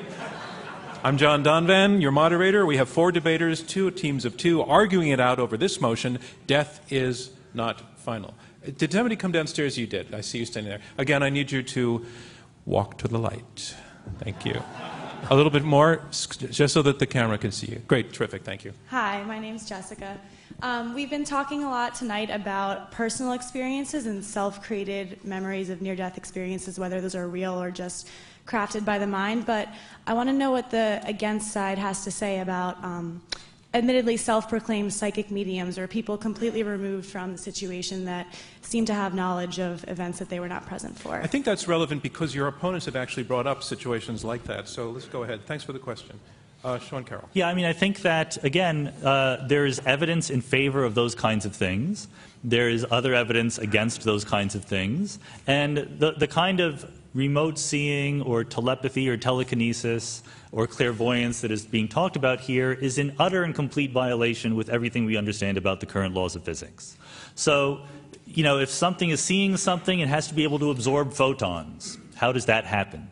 I think that there's, again, an overwhelming presumption that stuff that is in so flagrant violation with everything we understand about the fundamental way that matter and energy works better have amazingly good evidence in favor of it, and the evidence in favor of psychic phenomena comes nowhere near that standard. Yeah, even if we put plausibility aside, 100 years of parapsychological research has not been able to produce one bit of compelling, replicable evidence that shows that it's a real phenomenon. So, Eben Alexander, that sounds like the most powerful salvo against your side yet. So what is your response to that? My response is that the evidence for things like telepathy, precognition, remote viewing, out-of-body experiences, past life memories in children, the after-death communications is overwhelmingly positive evidence that it exists and is real. For those out there in the scientific community who want to know more, I would urge them to check the book Irreducible Mind Toward a Psychology for the 21st Century, 800 pages of very dense science and data and analysis that shows the absolute reality of non-local consciousness in all of those forms. It shows that we have a long way to go in beginning to understand anything about consciousness, and that the model that brain creates consciousness and that we can only know things locally with our connected senses is completely false and disproven by a lot of scientists, not just in that book and those who participated in that, but in multiple other books. And I mean, for example, the afterlife experiments, Dr. Gary Schwartz, that's a pretty powerful documentation of the power of mediums. There are two sentences, what were those, for we have something concrete for those of us who have not read the book, which is a lot of people, I think. I'm sorry? Of Gary Shaw's experiments. Give a 2-sentence example of what he did. Basically did a scientific assessment of mediums and their ability to work, especially with and showed what? Established what? Well, established that they could communicate and know things that only could be known by the departed relative. Okay, so your opponents are saying that there are scientific experiments that prove paranormal activity is valid, happens, it's real. Stephen Novella. Demonstrably not true. I mean, everything you said is the exact opposite of the truth. I mean, Gary Schwartz's methodology was massively flawed. It's been absolutely picked apart by other scientists. He essentially allowed himself to be bamboozled by charlatans and by cold readers. He did not produce anything reliable, anything that I would consider to be credible scientific evidence. Okay. So that's the bottom line. Yeah. Eben, do you want to respond to that, or shall we move on? Well, simply to say, I guess, you know, at this kind of thing, maybe we're at a bit of an impasse, because I think that his methodology was actually quite solid. I've met mediums who have convinced me very strongly they're absolutely real. All right. There are moments in these debates where we reach impasse and we move on, and we have just done that. Ma'am. Microphone is coming to you. Hi, my name is Stephanie. So it feels like we are conflating two different questions, and one is whether the mind and consciousness come from the brain, and the other is whether there exists an afterlife. And I don't understand why the existence of an afterlife would show up in the brain. And so I'm wondering, this is for the I'm going to folks who are clarify arguing that against. for you and then move on. The argument that's being made by the team arguing against the motion is that life stops when the brain dies, and that's why those two things have become conflated. And I think it fits It fits together pretty well. Right down front, ma'am. You need the mic, too. My name is Jane, and my question is for the opposing side. We have energy while we're alive. Where does our energy go when we die? It doesn't go away. It's just in your atoms. They're just not continuing to live. It's exactly the same place the flame goes when you put out the candle. Does the other side want to? Does the other side want to take on the candle argument, or? I would say it's more a question of the information, than the energy. It's not a conservation issue around energy. People often use that one to argue against soul being able to influence the material world. I would say it's much more a question of the information. And especially when you, as I said, for example, a very renowned skeptic and scientist, Carl Sagan, admitted that past life memories in children, the evidence for that is overwhelming. Oh, that's not true. And come on, Carl Sagan, please. He said that in his book, The Demon Haunted World, on page 302. He says exactly that. Period. I've read that book 100 times. Carl Sagan did not believe in past lives. He did not believe in anything paranormal or supernatural. That is just not true. Impasse on Carl Sagan. Question down front. Okay, building on the past life, I wanted to preface my question by saying I'm a student of Dr. Brian Weiss, who's an expert in past life memories. My question is actually for the against. I recently became aware of a study by a man named Dr. Kenneth Ring, who had done research around near-death experiences for people who were born in this lifetime blind. And they described having experiences of seeing and describing color and describing paintings and the color of the carpet. How can you explain that? Is there some kind of brain mapping that happens, that's inherently human, that doesn't, involve needing that particular sense? Okay. How can you explain we that? get that question. Go ahead. Who would like to take it? Stephen Novella? Yeah, I haven't read that particular study, so I don't have any detailed information about the specifics there. I'd certainly be interested in taking a look at it. But just the notion that somebody can explain something beyond their experience is not unusual. We are actually pretty creative, inventive people. Our human brains have no problem inventing things that we haven't directly experienced. So I would need to see details that could not be explained as a brain experience in order to find it compelling. And that concludes round 2 of this Intelligence Squared U.S. debate, where our motion is death is not final.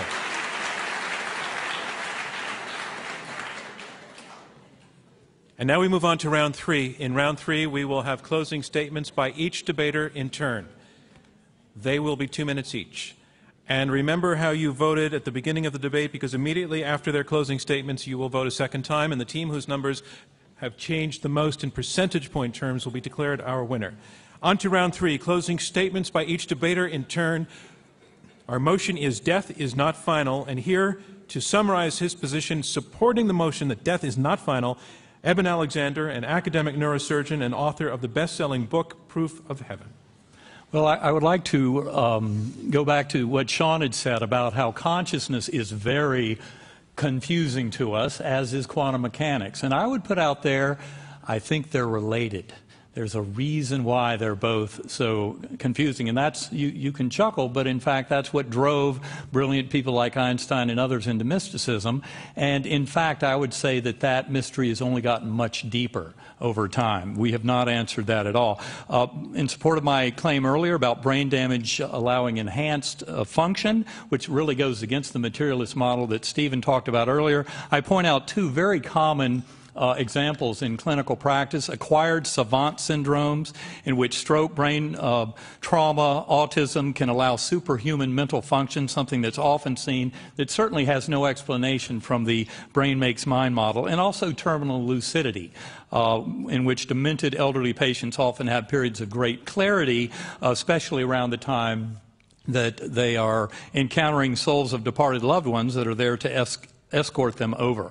And I would say that these very commonly observed phenomena really demand a much deeper model of consciousness than we get out of the materialist models.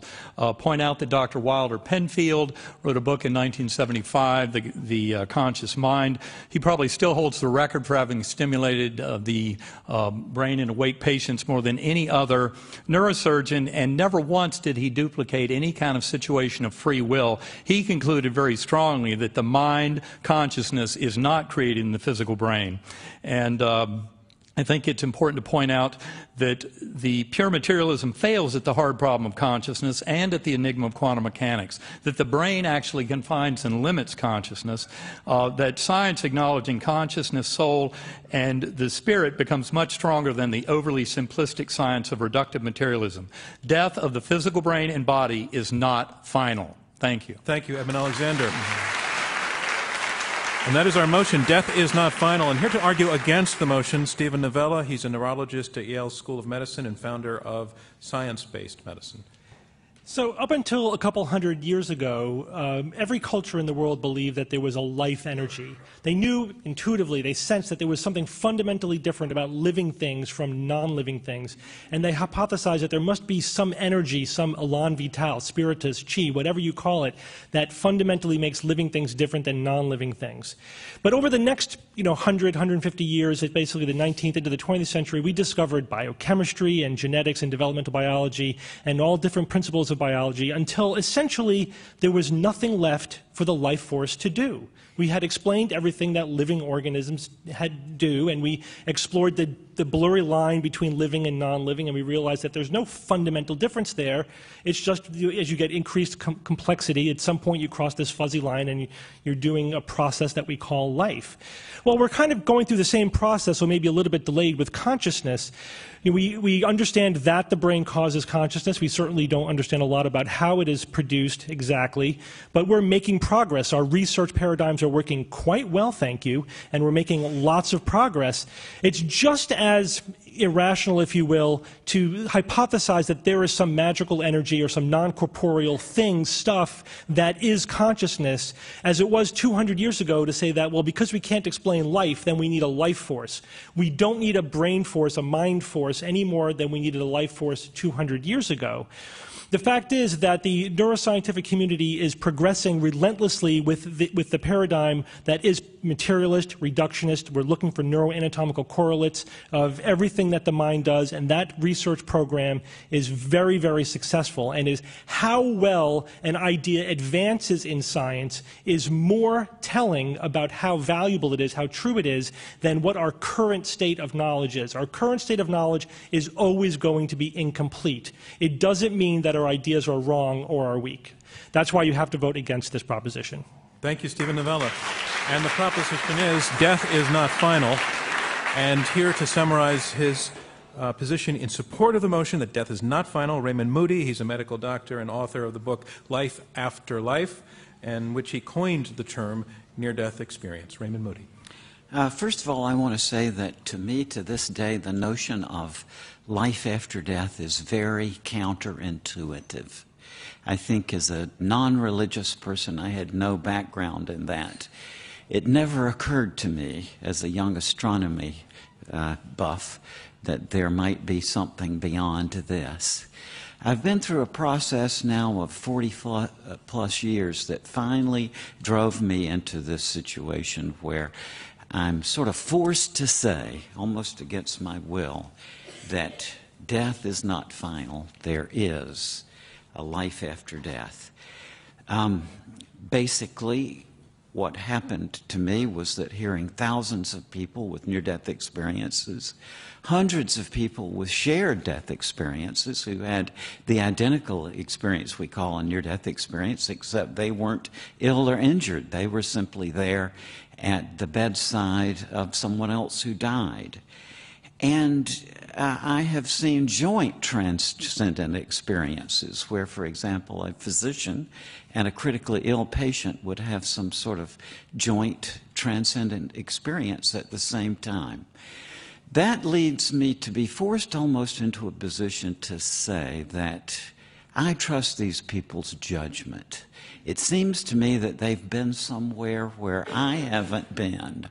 and I can begin to put a little picture together of what they're talking about. So for that reason, I would say I'm on board. I think there is life after death. So vote, vote, vote for the afterlife.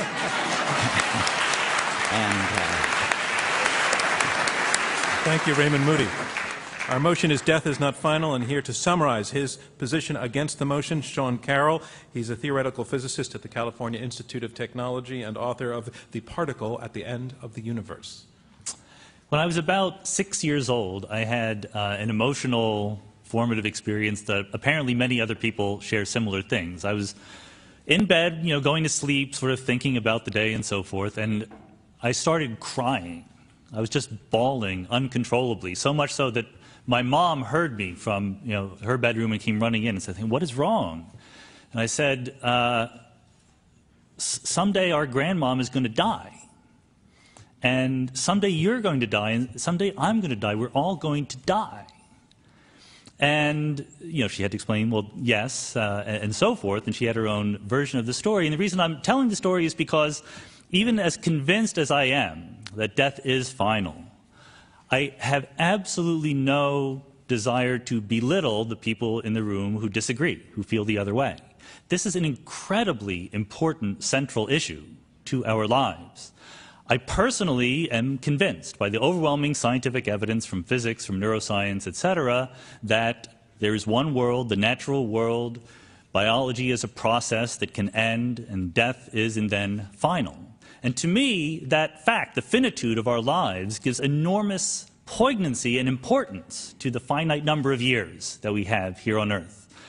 Our lives here are not dress rehearsals. This is the act. This is the one performance that we get. That does not remove meaning or value from the lives we're leading now. It gives, it forces us to give meaning to everything we do, because we only have a finite number of things to do. If evidence came in on the other side, I would change my mind quickly, as the evidence was good enough. But I think that we're past the point where it's a scientifically interesting question. I think that we know enough to conclude that death is final, and personally I think that that is okay. Thank you. Thank you, Sean Carroll. And that concludes closing statements. So I have the results all in. Remember, we had you vote twice on this motion. Death is not final, once before the debate and once again after the debate, and the team whose numbers have changed the most will be declared our winner. Here are the results. In the first vote, death is not final. 37% agreed with that. 31% disagreed with that. 32% were undecided. Those are the first results.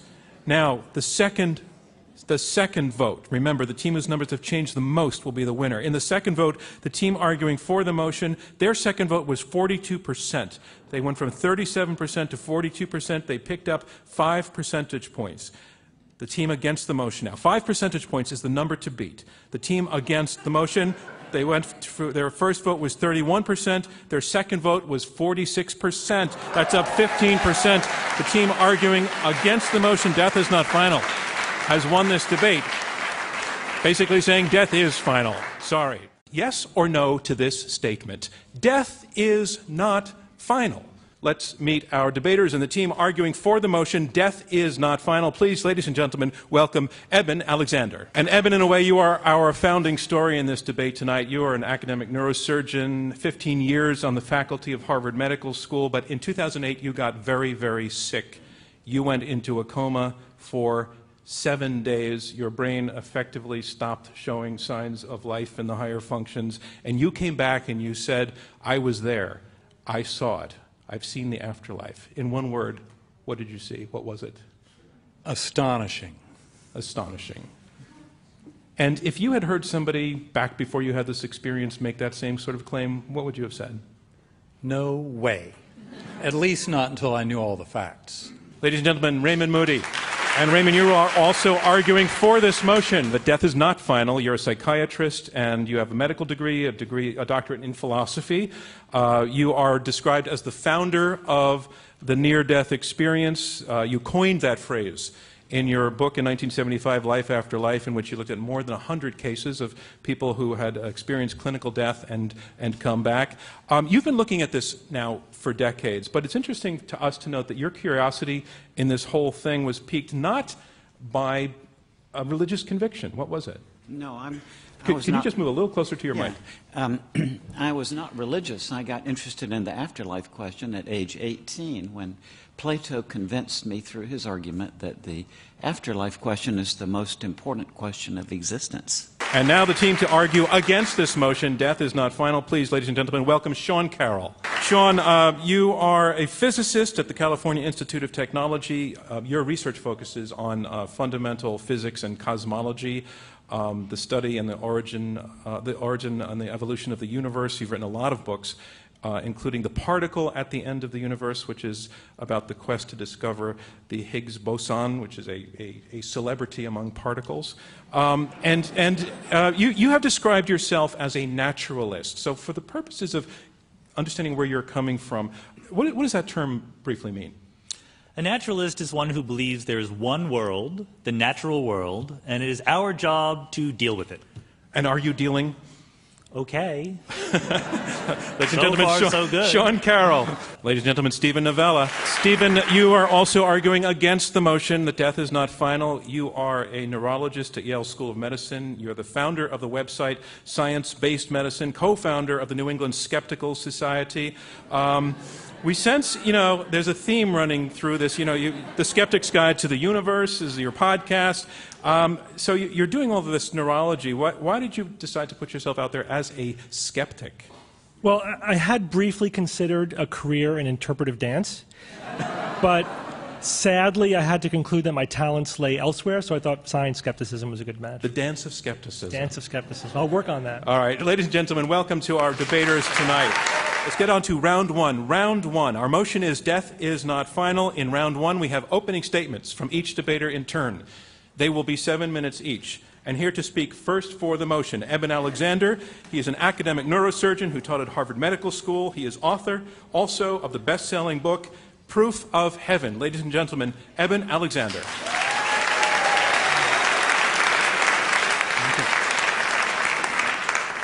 Thank you very much, John. I've been an academic neurosurgeon for over 20 years, and I fully believed in reductive materialism, our modern conventional science. In fact, 6 years ago, I would have been sitting over on that side of the stage with Stephen and Sean. Now, at that time, I believed that the brain creates mind and consciousness, that we have no free will, that it's birth to death and nothing more. Then something happened. I now know that those ideas are false. In November 2008, I was driven rapidly into coma due to a severe bacterial meningoencephalitis, which I much later came to realize is the perfect model for human death. Destruction of the neocortex, the outer surface, the human part of the brain. Sadly, almost no one returns, much less recovers, from a case of meningitis as severe as mine. The last evidence of any activity in my neocortex was in the first hour or so in the emergency room, and afterwards I demonstrated only very pathological reflexes, including severe brainstem damage. Given my gram-negative bacterial meningoencephalitis, which I was found to have, and my descent into coma over 3.5 hours, I had at best a 10% chance of survival at the very beginning. It only got worse. Mine was an absolutely lethal meningitis. My white cell count in my cerebrospinal fluid was 4,300 and a protein of 1,340. Both those numbers should be 0. In fact, the glucose in that fluid, normally 60 to 80, and maybe as low as 20 in a severe case of bacterial meningitis, went all the way down to 1. None of the consultants in my case from Harvard, UVA, Duke, or Wake Forest had ever seen that severe a case. My doctors never found a cause. The scan showed diffuse destruction of my neocortex with blurring of the gray-white junction over all 8 lobes of my brain. No area was spared. Later in the week, off all sedation, my neurological activity was almost nil, with what's called a Glasgow Coma Scale, which in everybody in this room would be 15, and a corpse is 3. My scale was ranging from 3 to 5. This was a very severe meningitis. On day 7, with no residual neocortical function, brainstem badly damaged, reflecting the deadly nature of my illness, my doctors recommended, because I was down to a 2% chance of survival by that point, with a best-case scenario that if I survived, I'd spend a month or 2 in hospital, be transferred to a nursing home, and die in a coma months later. Hence, they recommended just stopping the antibiotics.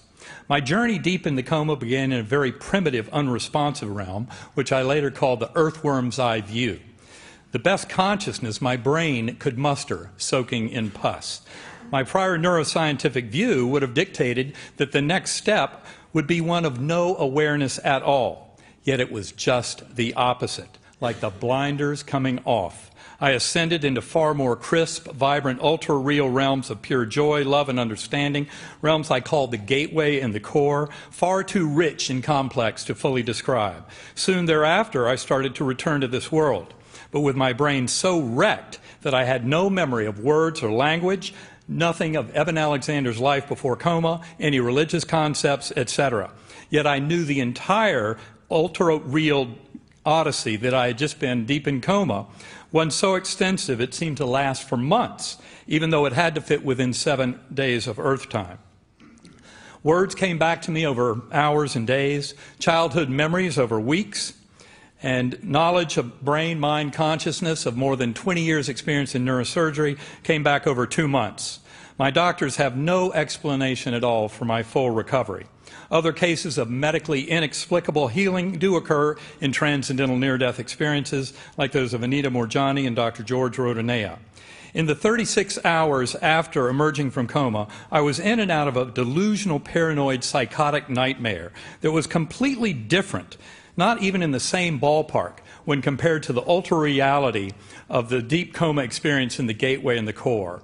Those experiences deep in coma seemed way too real to be real.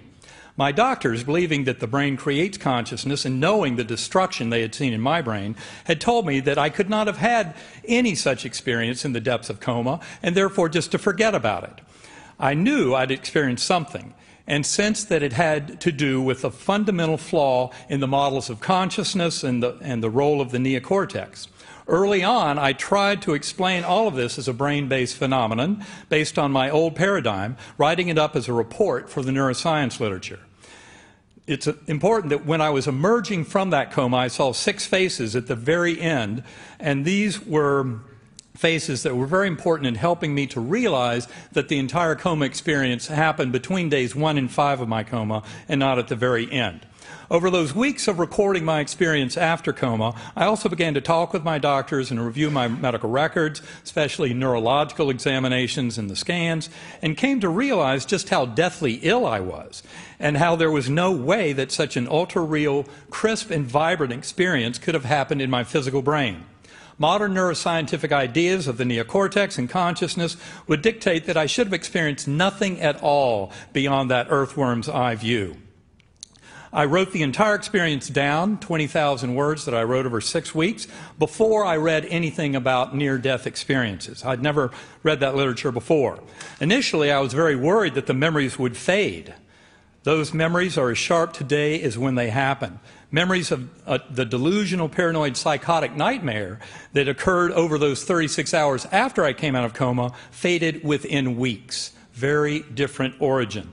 I had never read the NDE literature before and was shocked to find that the experience seemed hyper-real in over half of NDE accounts, and the memories do not fade like those of hallucinations, dreams, confabulations, or drug effects. People recount their own NDE stories to me by the hundreds, usually starting, "I've never told anyone this before, but," even from over 50 years ago, as if they happened yesterday. I came to see that the similarities in the NDE and afterlife literature far outweigh the differences, and that commonalities across cultures, beliefs, continents, and millennia indicate an underlying constant reality of that realm. Many of the petty differences are due to our being so restricted by our earthly language. This is not like we're describing a trip to Disneyland. Personal biases and religious beliefs might taint the telling of those stories, but the core similarities remain striking. Eben Alexander, I'm sorry, and thank you very much. Your time is up. Thank you, ladies and gentlemen. Eben Alexander. Our motion is death is not final, and here to speak against this motion, Sean Carroll. He is a physicist at the California Institute of Technology. He is the author of several books, including The Particle at the End of the Universe. Ladies and gentlemen, Sean Carroll. Thanks, John. It's a pleasure to be here defending such a cheerful and uplifting proposition as death is, in fact, final. Driving around the streets of Los Angeles, where I live, you can't help but notice these gigantic billboards telling us, all men must die. It turns out they're advertisements for Game of Thrones, but I thought that they were advertisements for our event here tonight.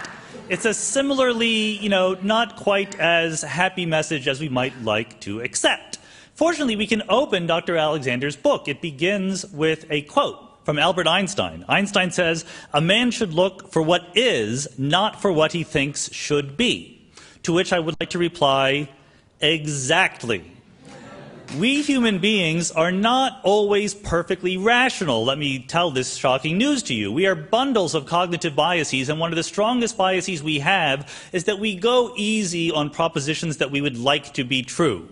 What we should, in fact, do is go especially skeptical on propositions that we would like to be true, and even I want it to be true, that death is not final. But we should hold something like that to an extraordinarily high standard of evidence. So what are we actually being asked to accept? What should we expect the world to be like if death were not actually final? For one thing, I would expect that the existence of souls persisting in the afterlife should be perfectly obvious. It should be just as clear that heaven exists as it is clear that Canada exists. But in fact, it seems that the souls persisting in the afterlife are kind of shy. They don't talk to us, except sometimes they do talk to us. I would expect also that when people did have near-death experiences and really talk to other souls in the afterlife, that they would come back with consistent, interesting, non-trivial stories to tell. But in fact, when Christians have near-death experiences, they often say they've met Jesus. When Hindus have near-death experiences, they meet Hindu deities. There was a little girl who had a near-death experience, and she met a portly man wearing a red cap. She met Santa Claus. And we are told by some defenders of this that, well, Jesus dressed up as Santa Claus so as not to scare the little girl. Possibly that is true, but we should be asking, are there other plausible explanations? I especially think that if we went and had a life after death and then came back to visit us, bringing some message back, that message should be as useful as possible. We are told that, people have after-death experiences and they come back saying, you know what? Love is really important. I agree with that, but actually I knew it already. What I would like to know is a cure for Alzheimer's disease. What I would like to know is something that I didn't already know brought back to us, but it seems that the souls in the afterlife tend to speak in platitudes. The story that we're told of life after death doesn't really hang together. What we have are personal testimonies, like that from Dr. Alexander. So people say with very sincere voices that what they experienced was totally real. And I have no doubt in the sincerity of this testimony. What I'm asking is it possible that our brain is telling us that something was real, but that thing does not actually correspond to something that really happened? And when you ask it that way, the answer is obviously yes. Our brains are fooling us all the time. Steve Novella, my partner, will tell us about the neuroscience behind this, but basically our brains are not like video recorders or photo albums. They're more like little theaters. When we try to remember something, it's much like imagining something that hasn't happened. It's more like running a script than reviewing a tape. And that's why when we dream, when we hallucinate, when we have a near-death experience, it is just as vivid as something that actually happened. In the legal community, they will tell you that eyewitnesses who tell you that have a certain sincerity and conviction that their eyewitness testimony is true, that conviction is essentially uncorrelated with how true it actually is. The vividness or reality of a memory does not tell us that it was really real. So what is going on? We had this informal idea that there is a soul that sort of is a blob of spirit energy that takes up residence near the brain and drives us around like a soccer mom driving an SUV. But we've known for a long time that this picture doesn't make sense. Back in the 1600s, Princess Elizabeth of Bohemia carried on a correspondence with René Descartes, who was trying to defend mind-body dualism. And Elizabeth demanded to know, how could something immaterial like the soul affect something material like the brain or the body? Descartes was never able to answer that question, and these days, science has gone way beyond that. We know a lot more about what is happening. We can literally see memories being formed. We can see the chemical changes in neurons. So the soul is supposed to also have memories. How do the memories get from the neurons to the soul? We know that brains often have false memories in them. Does the soul in the afterlife carry those false memories, or are they somehow corrected? All right, Raymond Moody, you're the philosopher on the panel, and you've said that this is essentially a philosophical question. Mm-hmm. So take on what Sean Carroll has just said from the philosophical point of view. What I would say about what Sean says is I agree with it up to a point, in the sense that, yes, I love physics too. I was an astronomer from the age of 7 and so on, and I accept there's a physical realm and so on. But that doesn't rule out that there could be a state of being that doesn't operate by physical principles. I noticed, Sean, when you were trying to think of some other realm, you were thinking in terms of energy or soul substance or whatever, but I'm talking about something entirely different.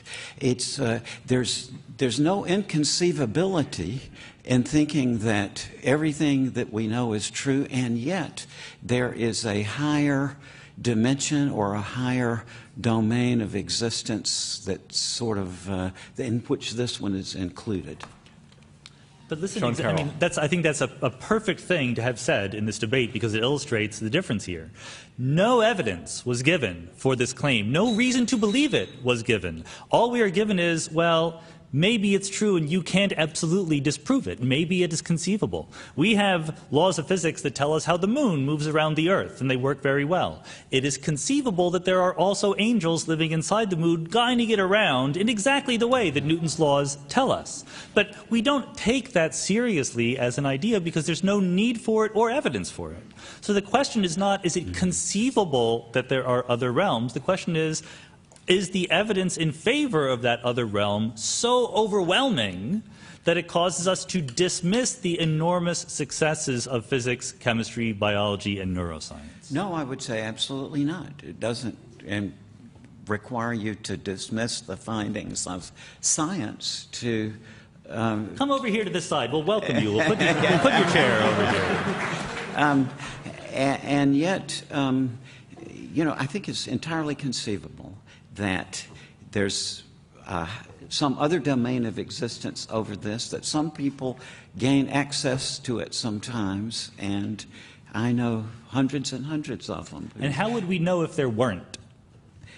You know something? You're right about the falsifiability problem, Sean. That's very big in the afterlife question. But I think the way that this is going to work out is that what we need to do is to prepare people in advance before they ever have a near-death experience in new ways of thinking about these things. You know, the standard objection to mystical experience has always been, as A.J. Ayer put it, that if the mystic tells us that he can't possibly describe what he experienced, then he's got to admit that he's talking unintelligibly when he talks about it. And that's the problem that we can change, because I think But Ray, your arguments, and I'm not taking sides on this, but my role on this to some degree is to push the arguments on both sides. What you're saying sort of reminds me of the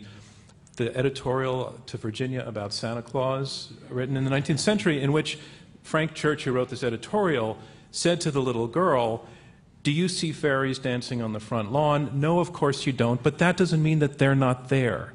And I feel to some degree that's the argument you're presenting is, no, we can't prove it, but that doesn't mean it's not real. What my argument... And I just need you again to come close to the mic. Yes. Thanks.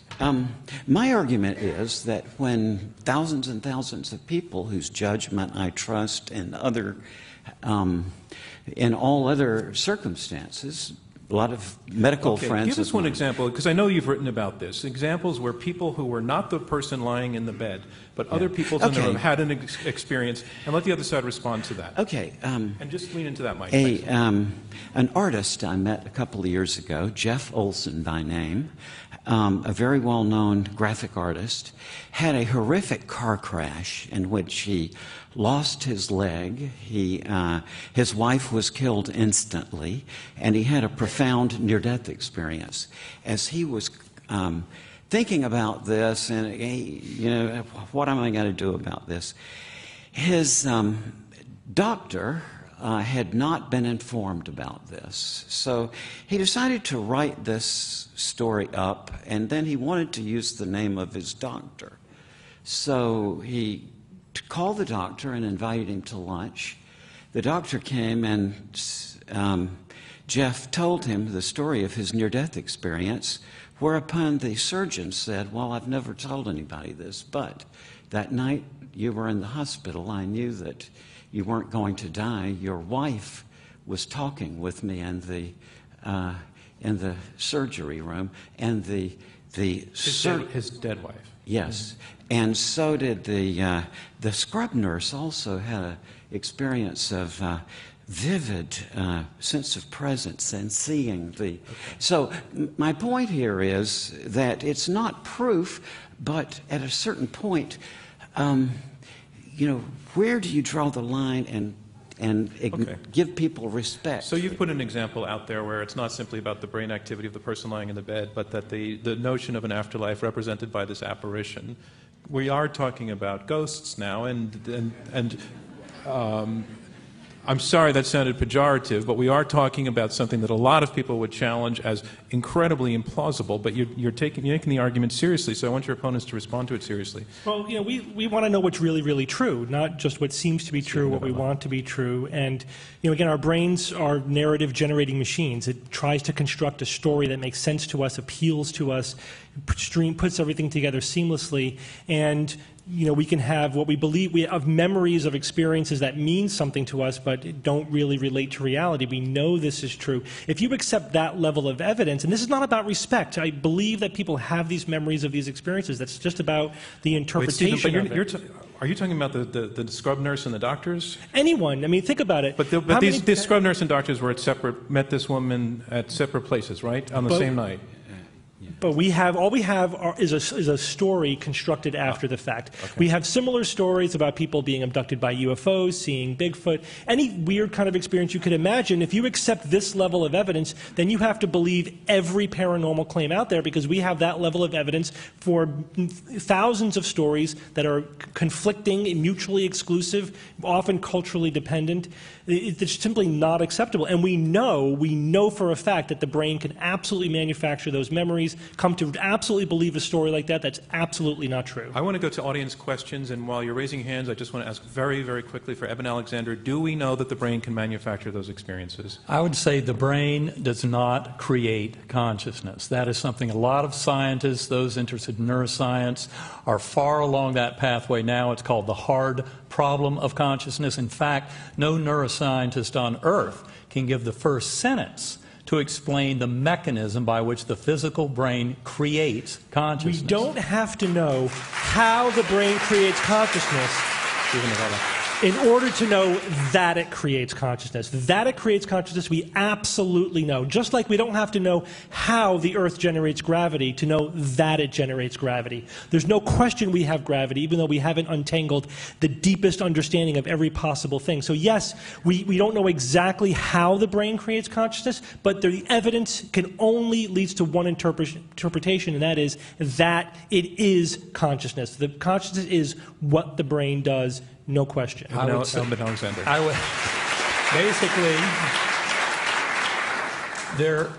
As I said, no neuroscientist on earth can give the first sentence to explain a mechanism by which the physical brain gives rise to consciousness. But not knowing the mechanism... Is that true? No, I don't. I disagree with that, because there's consciousness research. There are researchers who are doing a very good job of making progress of understanding consciousness as a neurological phenomenon. We certainly are not all the way there of understanding exactly what it is. It's a very difficult thing not to crack.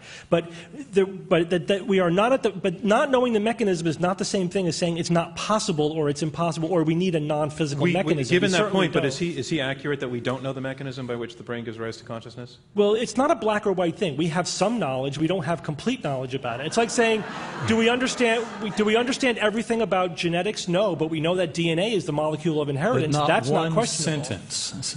Give the first sentence of how you would trace from the physical brain that it gives rise to consciousness. Let's go to some audience questions. Right down front here.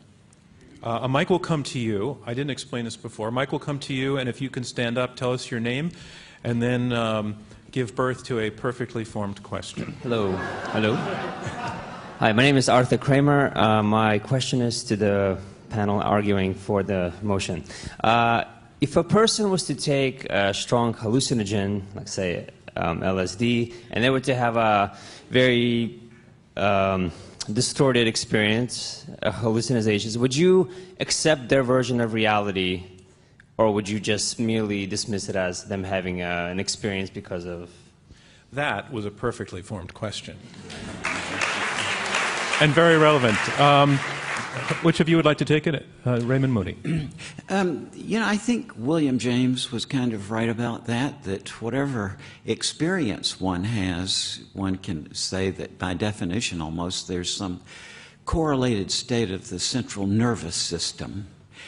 The question of reality is an entirely different question.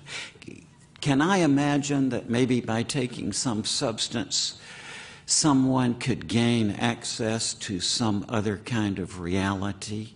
Yes, I can imagine that. However, I think it boils down to the particular, doesn't it? I think you have to look at a much broader set of information to make but generally speaking, yeah. I don't think this side needs to add to that. I think your side was in the question. Yeah. Sir. Yes, you were starting to stand up. Well, you too. I'll come back to Richard Spencer, I've got a question for Eben, and specifically about the issue of other people having experiences. Eben, in your experience, you seem to have met your biological sister who you had never met before or seen a picture of, and I gather from your book that you actually drew a picture of her or somehow had a picture done before you subsequently had an actual picture of who she was, which you learned later. I'd like you to describe that a little bit and say if, in fact, I'm going to pass on that question because it's not going to. I don't think it's going to advance our understanding of whether science relates to this or not. But thanks very much, ma'am, in the center there. Is your book on sale in our lobby? I like always being able to say that. I have no idea. It should be out there somewhere. If you have no idea, that's a no. It's downloadable, and then the story that was just brought up can be read in the book in great and compelling detail. Ma'am. Okay. Hi, my name is Eleanor, and I have a question for this side as well. I did read both of your books, by the way, which are super interesting, but it left me with the question, which hasn't been answered yet, is, so why wouldn't everyone that experiences a death experience or a near-death experience have one of these experiences? Right. It's about 1 out of 10 or 1 out of 8, something like that. Why Who wouldn't comes more back? people have? And why is there no mention of hell? It's all about heaven, which could be a good thing, but... I think this side has an answer to that question. Eben Alexander, would you like to take that? Well, I think that to me is a very interesting question. The number out there is roughly 15%, 20% of people who have a medical situation that might lead to a near-death experience. About 15 to 20% seem to report them. That's a historical figure that I think is probably low because it comes from an era when we weren't asking people to volunteer that kind of information. I think the actual number is probably higher. If I had just come back from my earthworm eye view, that very prolonged initial phase, that very dumbed-down consciousness that I think was the best my brain could do, I would have had a hellish NDE. It turns out that hellish NDEs are probably what? Just remind people, NDE stands for near-death experience. And the hellish ones are quite rare by comparison, 3 or 4%. My own feeling is that is because they're incomplete, that souls don't go in with quite the oomph, and that exactly in my case, I went in with plenty of oomph and went through that phase and up into the much higher levels of ultra-reality. I think the other side should get a crack at this question of why it's only 1 out of 8 or 1 out of 10 people who have these experiences. Stephen Novella. Perfectly compatible with the neuroscientific hypothesis of these experiences. Depends on what parts of your brain are working and not working at any given moment. What's the mechanism of your being in a coma or unconscious? Was it traumatic? Was it lack of oxygen? You know, we could put pilots in a centrifuge, spin them up until they pass out. A lot of them have near-death experiences too. They're not near death, but we're depriving their brain of blood flow, and with similar numbers, very profound, memorable, vivid experiences. So it just depends on the particulars of what parts of the brain are working or not working. And nobody's seeing hell. Phew. Some people have. There is hell. Yeah, some people. There is.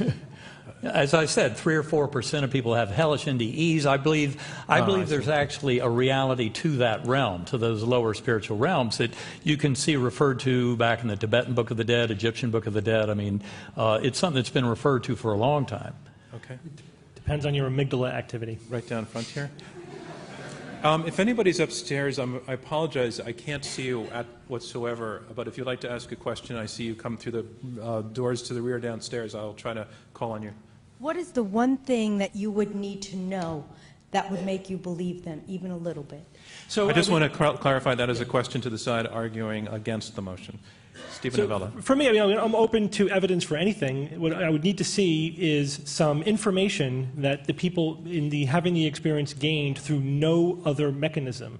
So then there are experiments ongoing. Preliminary ones have been negative. There are bigger ones ongoing to see if people could, for example, look at on the top shelf and see a card that's placed there that you could only see if you were actually floating above, near the ceiling. So that would be compelling evidence. I mean, it would need to be enough to that would be enough to me to at least take it seriously. But then to say that it's probably true, you need as much evidence as we have for the neuroscientific model, which says it's not possible. Stephen Novella, could you be convinced? Is there any piece of evidence that would convince you that there's an afterlife? I could be convinced of anything. I'm sorry, if the evidence were sufficient. I meant to ask your partner, but thank you for your answer. Sean Carroll, could you be convinced? Yeah, I think the idea that we could be convinced after death. We even know the laws of physics by which the atoms, the electrons, the elementary particles in our brains behave. We know the equations that the electrons that are responsible for chemistry obey. And there's no ambiguity in these equations. They could always be wrong. It is always possible to say, well, we just don't know what is going on. That's fine. But what we have is the evidence of every experiment ever done telling us that these equations are correct. To overcome that, we would need very, very strong evidence. Just one experiment telling us how the soul is pushing around the chemicals in our brain, but we don't have that. What science says is that life, or consciousness, is not a substance like water or air. It is a process like fire. When you put out the flame on a candle, the flame doesn't go anywhere, it simply stops. And that is what happens when we die. So we're faced at the end with two scenarios. One scenario says that everything we think we understand about the behavior of matter and energy is wrong, in a way that has somehow escaped notice by every experiment ever done in the history of science. And instead there are unknown mechanisms that allow information in the brain to be transferred to blobs of spirit energy that persist after we die and can talk to the other blobs of spirit energy, but don't talk to us except sometimes they do. The other scenario says that physics is right, and that people under stress sometimes have experiences that are not actually real.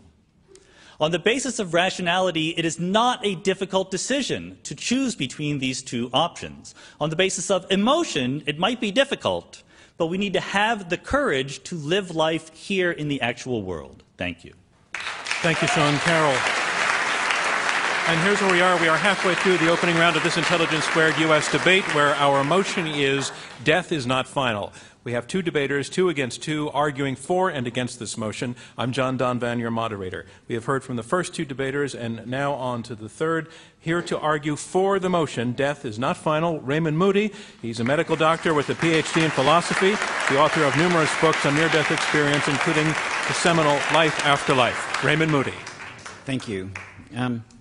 Since 1965, I've had the honor of interviewing thousands of people from all over the world who had near-death experiences. And unless you've been hiding in a cave somewhere for the last 40 years, you've all heard about this, that people on the brink of death tell us that they leave their bodies and they go into a beautiful light, which they find very difficult to describe. And in that light say that relatives or friends of theirs who've already died seem to be there to meet them and to help them through this transition. And they have panoramic memory in which they see all of the events of their lives displayed around them in a sort of holographic panorama which they witness instantaneously. My assessment from 40-something years of working on this, and I will underline that word assessment, is that in the words of the proposition, death is not final. But I want to translate a little bit to say that what I'm trying to say with that is that, in my opinion, at death, personal consciousness is taken up into a more inclusive state of reality or frame of existence, in a way that people who go through this find it very difficult to put into words. One of the most common things they say is, however articulate they may be, they say that this experience is ineffable or indescribable.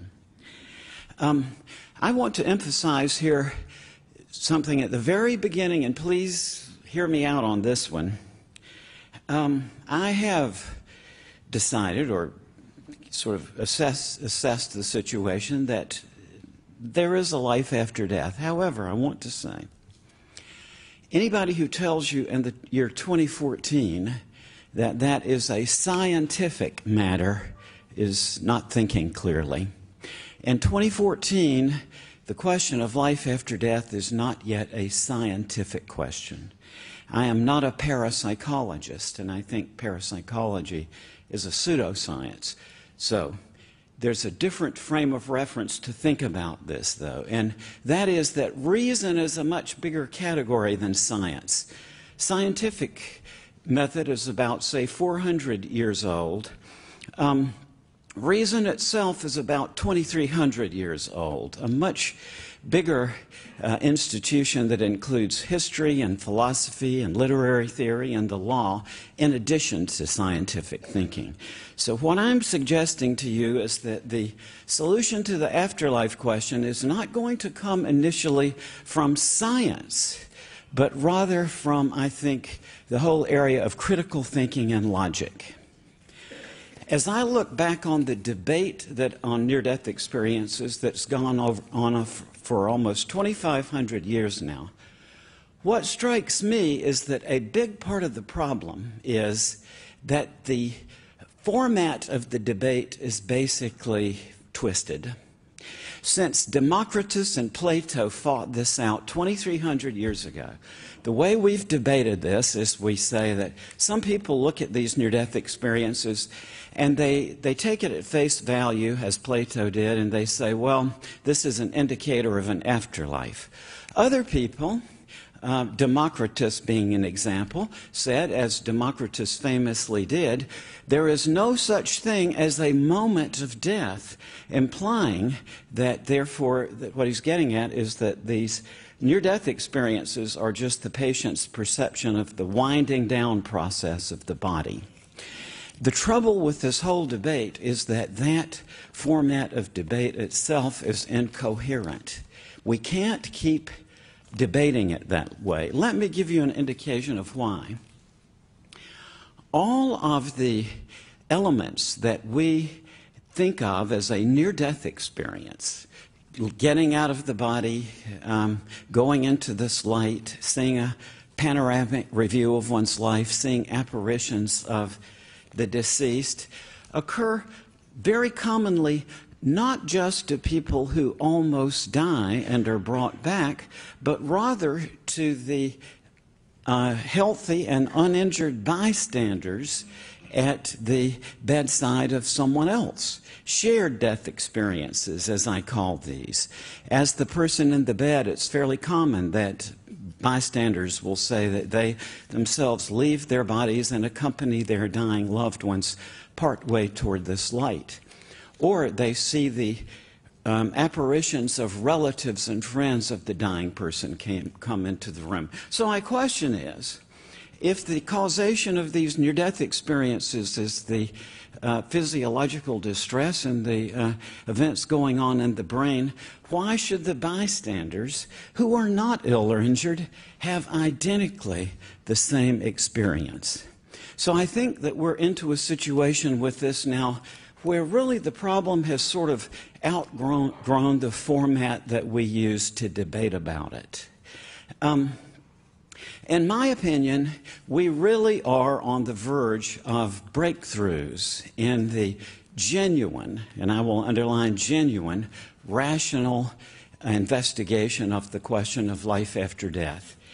And in that context, I think there are two people in history who have, more than anyone else, I think, stated this afterlife question very clearly and the major problems that come with it.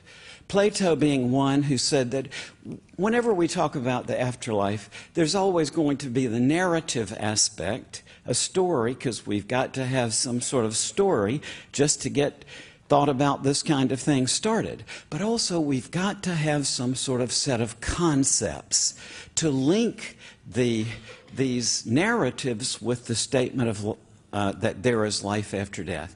I think that's coming. I think that we are on the brink of a breakthrough in rational study of an afterlife, but it's not going to come initially from science, but initially from the realms of logic and critical thinking. So thank you very much. Thank you, Raymond Moody. And our motion is death is not final, and here is our final debater against this motion, Stephen Novella. He is an academic clinical neurologist at Yale University School of Medicine, as well as the host of the weekly science podcast, The Skeptic's Guide to the Universe. Ladies and gentlemen, Stephen Novella. Thank you. Thanks, John. I want to say thank you to the Intelligence Squared debate for inviting me here. It's an honor to be here. So I'm going to convince you that you need to vote against this proposition, because if you vote for the notion that death is not final, then that by necessity means that you're voting against the conclusion, the scientific position, that the mind is what the brain does. The mind is a process of the brain itself. You would have to reject that in order to accept that the mind exists without the brain. Well, how sure are we, how confident are we as a scientific conclusion, which is what we're here to talk about, that the mind is essentially the brain? Well, we're very certain about that. We're as confident of that as we are of anything in science. We have a mountain of neuroscience, countless experiments that look for the neuroanatomical correlates of consciousness, of the brain functioning, of the mind. Everything that you think, feel, believe is something that's happening inside the brain demonstrably. But let's take that as a scientific hypothesis. If the mind is entirely the brain, then what must also be true? Well, then, if the arrow of causation is going from brain to mind, then if we change the brain, that should change the mind. And if we damage the brain, that should damage the mind. And if we turn off the brain, that should turn off the mind. Well, if all of those propositions are correct, that strongly supports the notion that the mind is essentially the brain. And that is, in fact, exactly what scientists have discovered over and over again over the last 1 to 2 centuries of neuroscience. I'm a neurologist, so I can give you tons of examples from my own personal clinical experience, but let me just tell you about one very interesting neurological phenomenon called Capgras syndrome. This is a syndrome in which, I'll back up a little bit. So when you're looking at, let's say, the face of your wife or your spouse, what's falling on your retina is just shapes and shadows and colors and lines, but your brain has to construct that into an actual image. But then it also has to give meaning to the image. It has to tell you that these shapes are, in fact, a face. And then another part of the brain tells you, well, that's not just any face, that's the face I know well. That's the face of my spouse, the face of my wife. Now, assuming, however, you have feelings about your wife, let's assume that, then there's also a connection between that part of your brain that tells you that that face is your wife to the limbic system. That's the emotional part of your brain. And that connects your emotions, your feelings about your wife to that image. So when you see your wife, those feelings are connected to it. These are all circuits that are happening demonstrably in your brain. Now, in Capgras syndrome, that last connection is broken by a stroke, by damage, by something. So when someone sees their spouse, they recognize them as their spouse, but the feelings aren't there. So what do people conclude when this happens? Well, it's interesting. When people have brain damage, it affects how their brain constructs their image of reality. Because as Sean was saying, we don't have a tape recorder in our minds, in our brains. We are constructing reality, an image of reality all the time. It's a very active process. And when that process breaks down, then your construction of reality breaks down. And you usually don't have insight into that, especially initially, because we tend to assume that our experience is a real continuous experience. That's also something your brain constructs. So what do people conclude when they have this syndrome, that circuit is broken in their brain? They conclude that their wife, their spouse, must be an imposter. That's the only explanation that they can come up with. There's, in fact, a documented case of a husband who murdered his wife because he was convinced that an imposter had replaced his wife, with an exact, it makes no sense, but that's the only way his brain could make sense of its broken construction of reality. And there's endless examples of this. There's no limit. There is no practical or functional limit that neuroscientists have encountered so far to the degree to which we can mess with your mind by messing with your brain. Your sense that you're in your body, that you control your body, that you're separate from the universe, basic fundamental things about your concept of yourself and your experience of reality are all things demonstrably happening in the brain, and we could turn it off like a switch. Now we actually have the technology to do that. So given the mountain of evidence that the mind is the brain, we wouldn't reject this easily. Do near-death experiences provide such compelling evidence that there is mental activity outside of brain activity that we need to reject the mountain of neuroscientific evidence that's growing every day that tells us that the mind, in fact, is the brain? Well, I think the answer there is definitely no as well. There are, as Sean said, there are stories, anecdotes, compelling narratives. We're all about compelling narratives. That's what our brain does. That people have had very unusual experiences. We don't doubt that they have had, life-altering, unusual experiences. Whenever your brain is constructing reality in a different way that you're not used to, that's going to be a very weird, profound experience. It's going to be memorable. It's going to be amazing, astonishing even. We no doubt about that, but it's demonstrably something happening in the brain. What we don't have are any documented cases of mental activity occurring when there could not be brain activity. Now, proponents will often say that, well, but the person remembers being, in the emergency room, or they have these memories that were forming while their brain wasn't functioning, but we don't know that. There is no case in which that's been documented. They easily could be forming their memories when they're coming out of their whatever state, whatever coma that they were in. Dr. Alexander even says he had a prolonged recovery. We have no idea what was happening in his brain during that period of time. When people are in a coma, there's still some brain activity. There are animal experiments showing that sometimes even during an acute stress, there could be even a burst of neural activity. Who knows what kinds of astonishing memories are occurring there? We have a reality testing module in our brain, a circuit in our brain that says, this feels real to me. And that testing module could break down, and then you don't test reality, it just seems hyper-real. Every element of a near-death experience can be duplicated, can be replicated with drugs, with anoxia, with lack of blood flow, by turning off circuits. Of another realm in addition to the natural world is obviously yes. There's a million pieces of evidence that would help convince me. If there's a ghost in the room that could lift up that glass right now, then I would be convinced. For those listening on the radio, the glass is not moving. And it never moves when you do this. And we live in a world that looks exactly like there's only the natural world. But wouldn't you really kind of like those guys to be right? Sure. Wouldn't it be great? Yes and no. I think that there's obviously advantages. Yeah. I don't want to die. I want to live after I die, maybe not for infinity years, but for a few 100,000 years. I could amuse myself. Sadly, as a very wise philosopher once said, you can't always get what you want. I want to remind you we are in the question and answer section of this Intelligence Squared U.S. debate. I'm John Donvan, your moderator. We have 4 debaters, 2 teams of 2, arguing it out over this motion, death is not final. Let's go back to questions. Ma'am, I'm sorry, right up there? If you could stand, yes, thanks. Here it comes. Could you step out just because it's a little dark where you are? Step into the light, ma'am. Hi. Move to the light. I'm Andrea. Hello. I wanted to ask a question to the pro side, which is, what is your definition of final? Because in your description of what it was like in this, what you called sort of a transcendental state, you were feeling things, but it didn't seem as if you could do anything, as if you were really talking to anyone. So I wanted to know what your definition of final is. How will that help you vote on the motion, seriously? Because, you know, if the motion is death is not final, so if they have to convince me that there's something beyond when the body, you know, decomposes into the earth, that doesn't end what we know to be life. So I wanted to know. But I think, I'm going to pass because I think that's the thrust of their entire argument is that unless I'm really missing your point, all they have argued is that death is not final. Am I missing something? I hope for some clarification on their definition of final, but if it seems as if that's I'm going to pass on it because I think, right down there?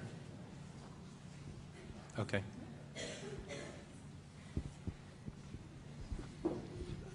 I'm Michael, and Dr. Moody, in your opening comments, you said that you believe we're on the verge of understanding through philosophy and logic this other realm. Can you elaborate on that? Yes, I think that probably about 1 out of 5 people I meet socially, and when the conversation develops, well, what do you do? Oh, I write books, near-death experience, and so on. About 1 out of 10 people say, oh, I don't believe in life after death. When you're dead, you're dead. Then I go on and I ask them, well, how did you reach that conclusion? Most of them say, what are you talking about in the first place? Life after death is just illogical. And you know, the sentence, there is life after death, is a self-contradiction if you look up the words in the dictionary. And this may sound trivial, but this is really a major problem because it helps us understand why life after death is not yet a scientific question. The question is one of intelligibility. What does it mean? And the person I think who stated that point of view most eloquently was David Hume, who said, by the mere light of reason, it seems difficult to prove the immortality of the soul. Then he went on to say, some new species of logic is requisite for that purpose, and some new faculties of the mind that they may enable us to comprehend that logic. That sounds like a tall order, but it's not really that difficult. The trouble is that you have to stop thinking about stories for a while and beautiful narratives and really get busy with some conceptual thinking. But when that's all said and done, I think that we do now have new ways of thinking about things that are illogical that will open up entirely new ways to investigate the afterlife question. This is not geared to the afterlife per se. What somebody who wants to go through this pathway has to do first is to say, well, what I'm going to focus here is on learning new logical principles and going through a process of learning.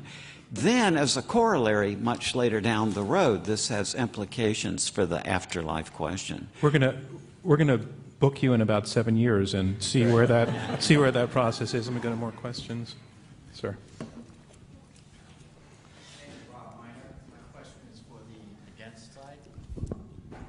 Thank you. How can you be so sure about your position when you base it upon what we now know in science? And by the mere fact of what we now know, we're constantly evolving in science. So how can you be so sure about your position when science may learn things that we don't yet know? Well, I'm a skeptic. That's a pretty good question. That's a good question. Yeah. Stephen Novella. as I was saying, I'm a skeptic, so I'm in a perpetual state of doubt about everything. But I need lots of evidence and logic to convince me. And all we could say within the scientific realm is, what does the best evidence tell us today?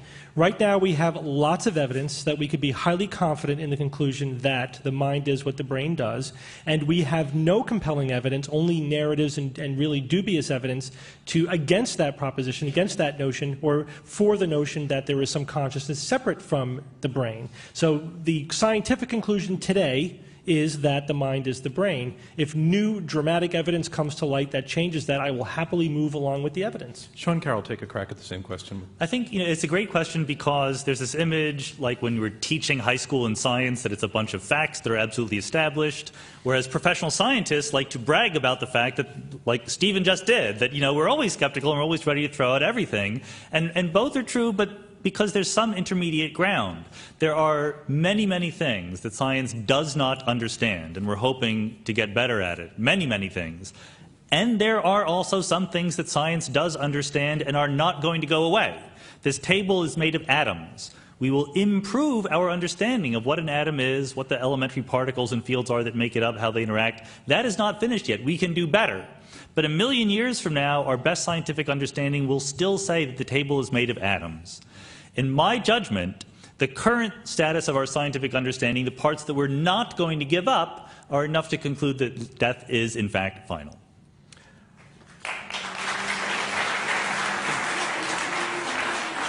I want to remind you we are in the question and answer section of this Intelligence Squared US debate.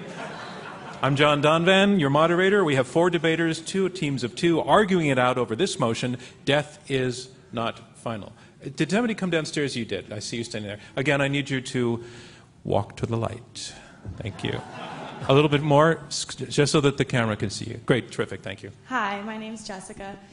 We've been talking a lot tonight about personal experiences and self-created memories of near-death experiences, whether those are real or just crafted by the mind. But I want to know what the against side has to say about admittedly self-proclaimed psychic mediums, or people completely removed from the situation that seem to have knowledge of events that they were not present for. I think that's relevant because your opponents have actually brought up situations like that. So let's go ahead. Thanks for the question. Sean Carroll. Yeah, I mean, I think that, again, there is evidence in favor of those kinds of things. There is other evidence against those kinds of things. And the kind of remote seeing or telepathy or telekinesis or clairvoyance that is being talked about here is in utter and complete violation with everything we understand about the current laws of physics. So, if something is seeing something, it has to be able to absorb photons. How does that happen? I think that there's, again, an overwhelming presumption that stuff that is in so flagrant violation with everything we understand about the fundamental way that matter and energy works better have amazingly good evidence in favor of it, and the evidence in favor of psychic phenomena comes nowhere near that standard. Yeah, even if we put plausibility aside, 100 years of parapsychological research has not been able to produce one bit of compelling, replicable evidence that shows that it's a real phenomenon. So, Eben Alexander, that sounds like the most powerful salvo against your side yet. So what is your response to that? My response is that the evidence for things like telepathy, precognition, remote viewing, out-of-body experiences, past life memories in children, the after-death communications, is overwhelmingly positive evidence that it exists and is real. For those out there in the scientific community who want to know more, I would urge them to check the book Irreducible Mind Toward a Psychology for the 21st Century, 800 pages of very dense science and data and analysis that shows the absolute reality of non-local consciousness in all of those forms. It shows that we have a long way to go in beginning to understand anything about consciousness, and that the model that brain creates consciousness and that we can only know things locally with our connected senses is completely false and disproven by a lot of scientists, not just in that book and those who participated in that, but in multiple other books. And I mean, for example, the afterlife experiments, Dr. Gary Schwartz, that's a pretty powerful documentation of the power of mediums. There are two sentences, what were they? So we have something concrete for those of us who have not read the book, which is a lot of people, I think. I'm sorry? Of Gary Shaw's experiments. Give 2-sentence example of what he did. basically did a scientific assessment of mediums and their ability to work, especially with. And showed what? Established what? Well, established that they could communicate and know things that only could be known by the departed relative. Okay, so your opponents are saying that there are scientific experiments that prove paranormal activity is valid, happens, it's real. Stephen Novella. Demonstrably not true. I mean, everything you said is the exact opposite of the truth. I mean, Gary Schwartz's methodology was massively flawed. It's been absolutely picked apart by other scientists. He essentially allowed himself to be bamboozled by charlatans and by cold readers. He did not produce anything reliable, anything that I would consider to be credible scientific evidence. Okay. So that's all the right, bottom line. Yeah. Eben, do you want to respond to that, or shall we move on? Well, simply to say, I guess, at this kind of thing, maybe we're at a bit of an impasse, because I think that his methodology was actually quite solid. I've met mediums who have convinced me very strongly they're absolutely real. All right, there are moments in these debates where we reach impasse and we move on, and we have just done that. Ma'am. Microphone is coming to you. Hi, my name is Stephanie. So it feels like we are conflating two different questions, and one is whether the mind and consciousness come from the brain, and the other is whether there exists an afterlife. And I don't understand why the existence of an afterlife would show up in the brain. And so I'm wondering, this is for I'm going to clarify that for you and then move on. The argument Okay. that's being made by the team arguing against the motion is that life stops when the brain dies, and that's why those two things have become conflated. And I think it fits together pretty well. Right down front, ma'am. You need the mic too. My name is Jane, and my question is for the opposing side. We have energy while we're alive. Where does our energy go when we die? It doesn't go away. It's just in your atoms. They're just not continuing to live. It's exactly the same place the flame goes when you put out the candle. Does the other side want to? Does the other side want to take on the candle argument, or? I would say it's more a question of the information, than the energy. It's not a conservation issue around energy. People often use that one to argue against soul being able to influence the material world. I would say it's much more a question of the information. And especially when you, as I said, for example, a very renowned skeptic and scientist, Carl Sagan, admitted that past life memories in children, the evidence for that is overwhelming. Oh, that's not true. And come on, Carl Sagan, please. He said that in his book. In his book, The Demon Haunted World, on page 302, he says exactly that. Here it is. I've read that book 100 times.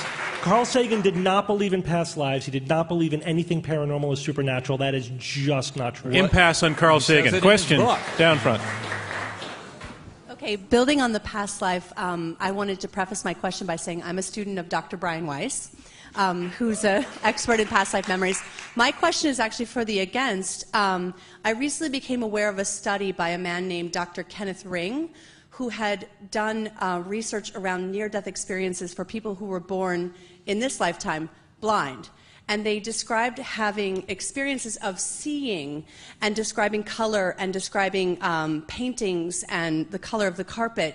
How can you explain that? Is there some kind of brain mapping that happens, that's inherently human, that doesn't, involve needing that particular sense? Okay. How can you explain we that? get that question. Go ahead. Who would like to take it? Stephen Novella? Yeah, I haven't read that particular study, so I don't have any detailed information about the specifics there. I'd certainly be interested in taking a look at it. But just the notion that somebody can explain something beyond their experience is not unusual. We are actually pretty creative, inventive people.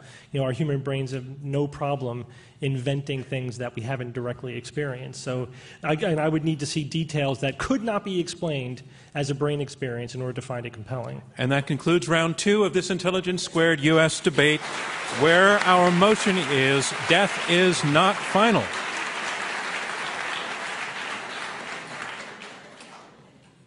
And now we move on to round 3. In round 3, we will have closing statements by each debater in turn. They will be 2 minutes each.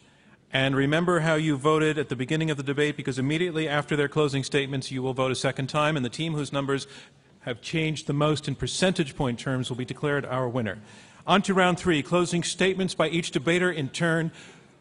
Our motion is death is not final, and here to summarize his position supporting the motion that death is not final, Eben Alexander, an academic neurosurgeon and author of the best-selling book, Proof of Heaven. Well, I would like to go back to what Sean had said about how consciousness is very confusing to us, as is quantum mechanics. And I would put out there, I think they're related. There's a reason why they're both so confusing. And that's, you can chuckle, but in fact, that's what drove brilliant people like Einstein and others into mysticism. And in fact, I would say that that mystery has only gotten much deeper over time. We have not answered that at all. In support of my claim earlier about brain damage allowing enhanced function, which really goes against the materialist model that Stephen talked about earlier, I point out two very common examples in clinical practice: acquired savant syndrome. It's in the brain. Every single component is a brain experience that we can now reproduce, and we are zeroing in on the exact circuits in the brain which reproduce them. That's why you must vote against this proposition. Thank you. Thank you, Stephen Novella. And that concludes round one of this Intelligence Squared U.S. debate, where our motion is death is not final.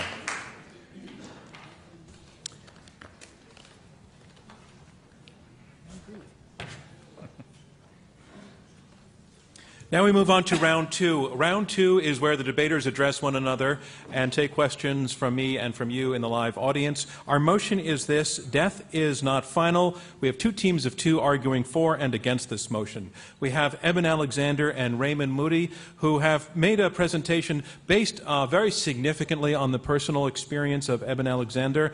It's an argument based on one very, very compelling anecdote of a guy who's been there. He has seen it, and he is not a gullible guy and never was. He was trained as a scientist. He comes back saying that consciousness is something that is a lot bigger than the brain, that what he experienced could not be explained by brain activity, especially given the illness and the state of illness he was in when his brain was functionally non-functioning.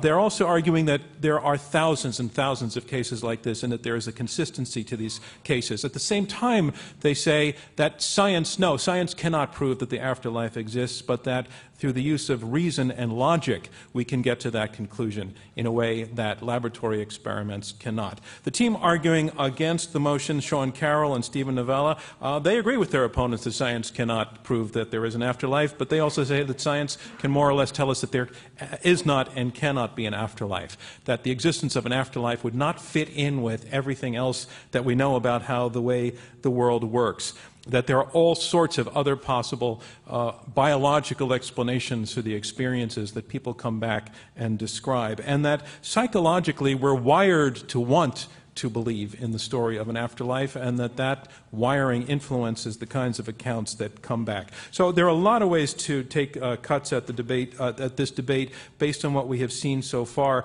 But I want to, we're going to talk about the power of anecdote, the validity of anecdote. We're also going to talk a little bit about what we know about brain function and the state of brain function. And I want to start with that point as the opening, as it's the thing that we most recently heard Stephen Novella talk about. And I want to go to Eben Alexander.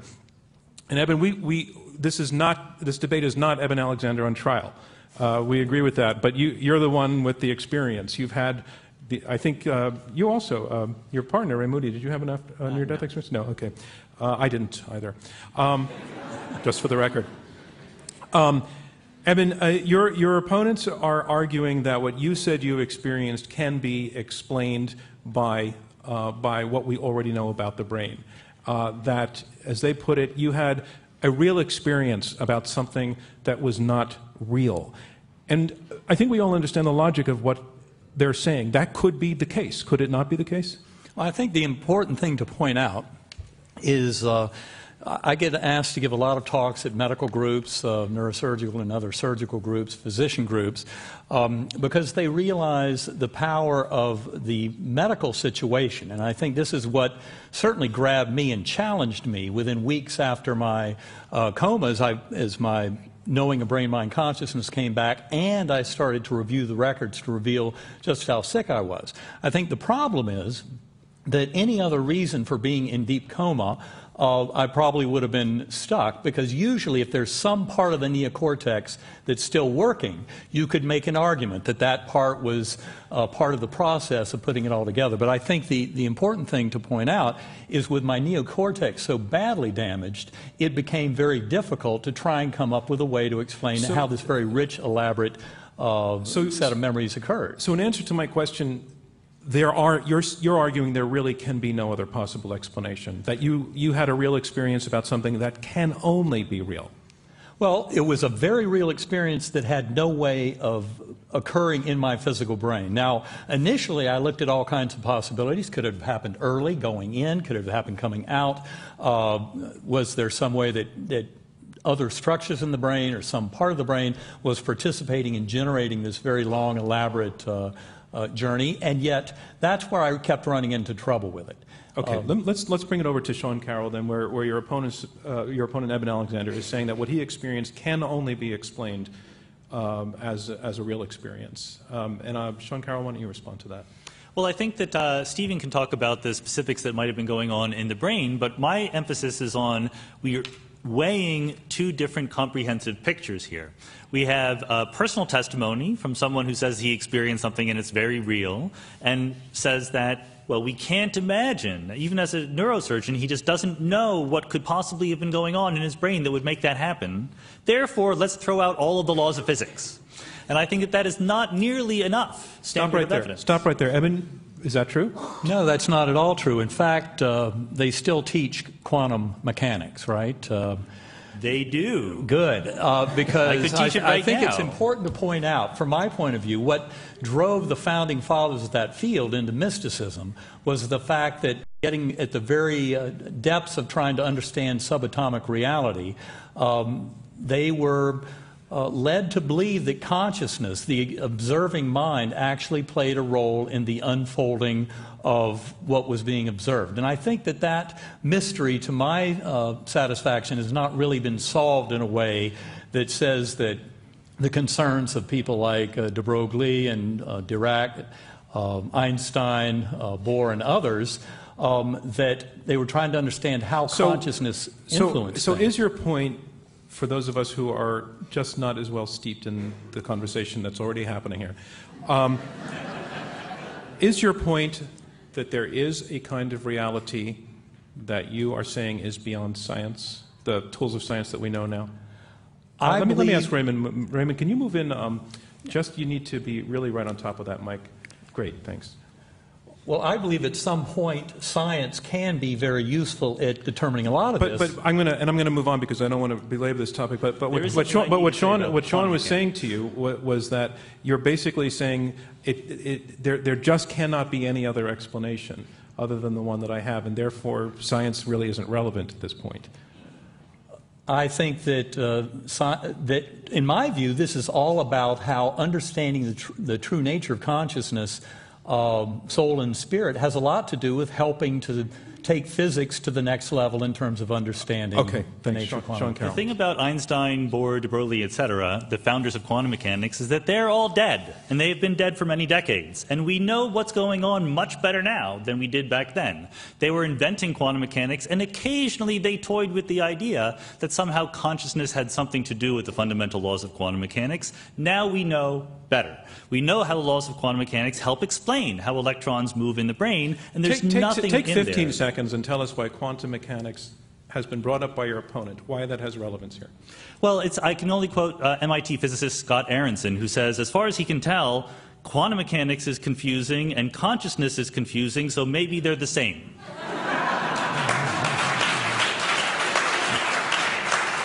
Raymond Moody, let's bring you into the conversation.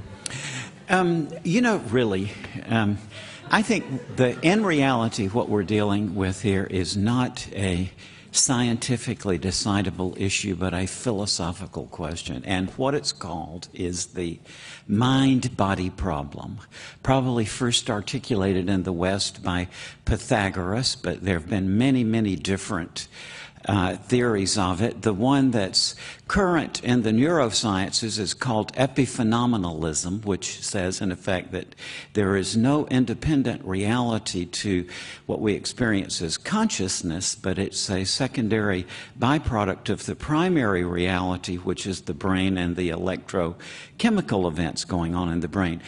In my opinion, that's a philosophical statement. It really, and my answer is, I don't know. I think the mind-body problem is still unresolved. All right, let's go to your opponent, Stephen Novella, who specializes in whether the mind is in the brain or not. I think, you know, Dr. Alexander said that the experience that he remembers, again, I don't doubt he has a memory of a profound experience, that he could not have occurred as he was coming out of his coma, but you have no basis for that statement, I don't think.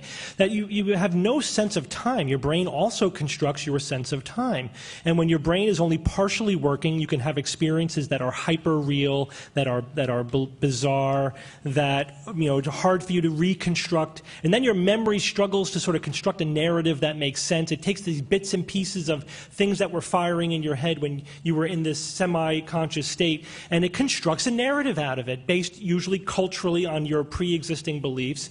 You know, things like near-death experiences, whether, you know, as Moody said, if you got to be in a cave, not to know you're providing a lot of other ways that what Eben says could have happened, could not have happened anyway. Okay, so consistent with what we know about I want to take that back to Eben then. So your opponent, Stephen Novella, has just laid out many scenarios in which what you experienced could have been real to you, but not real. Well, I would say and what are your responses to his specifics? Well, the interesting thing to me in looking back on it is the fact that, you know, I started for a very long time in what I call this earthworm eye view, a very primitive, coarse, unresponsive realm that had absolutely no kind of interactivity to it, and yet I remember that prolonged period. And that's what I said earlier, is that the next step beyond that should have been one of no awareness at all. And yet what really happened was the blinders coming off and emerging into this far grander reality that was much crisper than my your responses to your opponent's criticisms keep returning to what I saw. This is what I saw, this is what I experienced. And that's not a response to the point he made that there are other ways in which you could have seen what you saw. So that's what I want you to do, is to respond to Stephen Novella's, you know, 2 or 3 scenarios for ways in which what you experienced may have been generated by your ill brain. Well, to have that be an explanation, one would want at least some part of the neocortex still in a state that could participate, because all of our modern thinking in neuroscience... During your recovery. Wait, let him finish. Go ahead. ...is that there really was no part of my brain. I mean, the factors that showed me when it happened, which was between days 1 and 5 and not at the end on coming out of it, basically those are part of the experience itself that, to me, were very difficult to explain, because they showed that it happened when my doctors told me my brain was way too sick to manufacture anything. Okay, so that's a very solid answer. He's saying his brain was flat. Nothing was going on. Therefore, the kinds of experiences you are saying his brain could have generated, they could not have generated. It was shut. We don't know, and he didn't give an answer to the question of when did those memories form. We don't know. They were not necessarily happening when you were at your worst, and when you were at your worst, there wasn't the kind of functional monitoring that we would have needed to know that your brain was not functioning at all. We don't know that. We saw anatomically it had edema, swelling,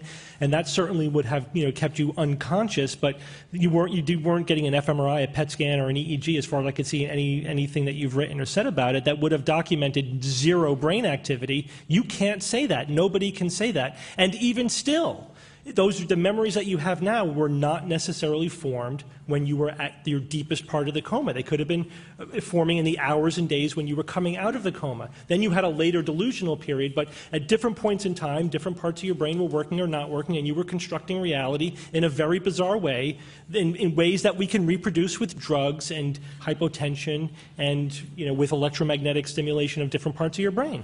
Is that valid, that the entire near-death experience, as described by thousands of people, can be recreated by drugs and putting electricity across the brain? No, I would say that's not true at all. There are tremendous examples of people encountering souls of departed loved ones, learning information that they couldn't possibly learn in any other way. You had said earlier that there were no cases of any of these memories being generated when the brain was out, and yet there are examples of that, where the brain, people under deep anesthesia with complete circulatory arrest, things like that, where they do have some astonishing stories of getting information that it doesn't seem to be any other way that they could have gotten it. So those cases are out there. But those cases are not, controlled or documented. So in other words, that we don't know that they couldn't have gotten that information any other way. A lot of those cases, I've read them, they're like cold readings. You're getting information that is either plausible or later was retrofitted to the scenario. It's all a lot of special pleading, the same kind of information you get from a psychic. It's not controlled scientific information. There are, in fact, attempts at putting controls in place, like putting playing cards on top of a shelf that could only be viewed if you were actually floating above the ceiling.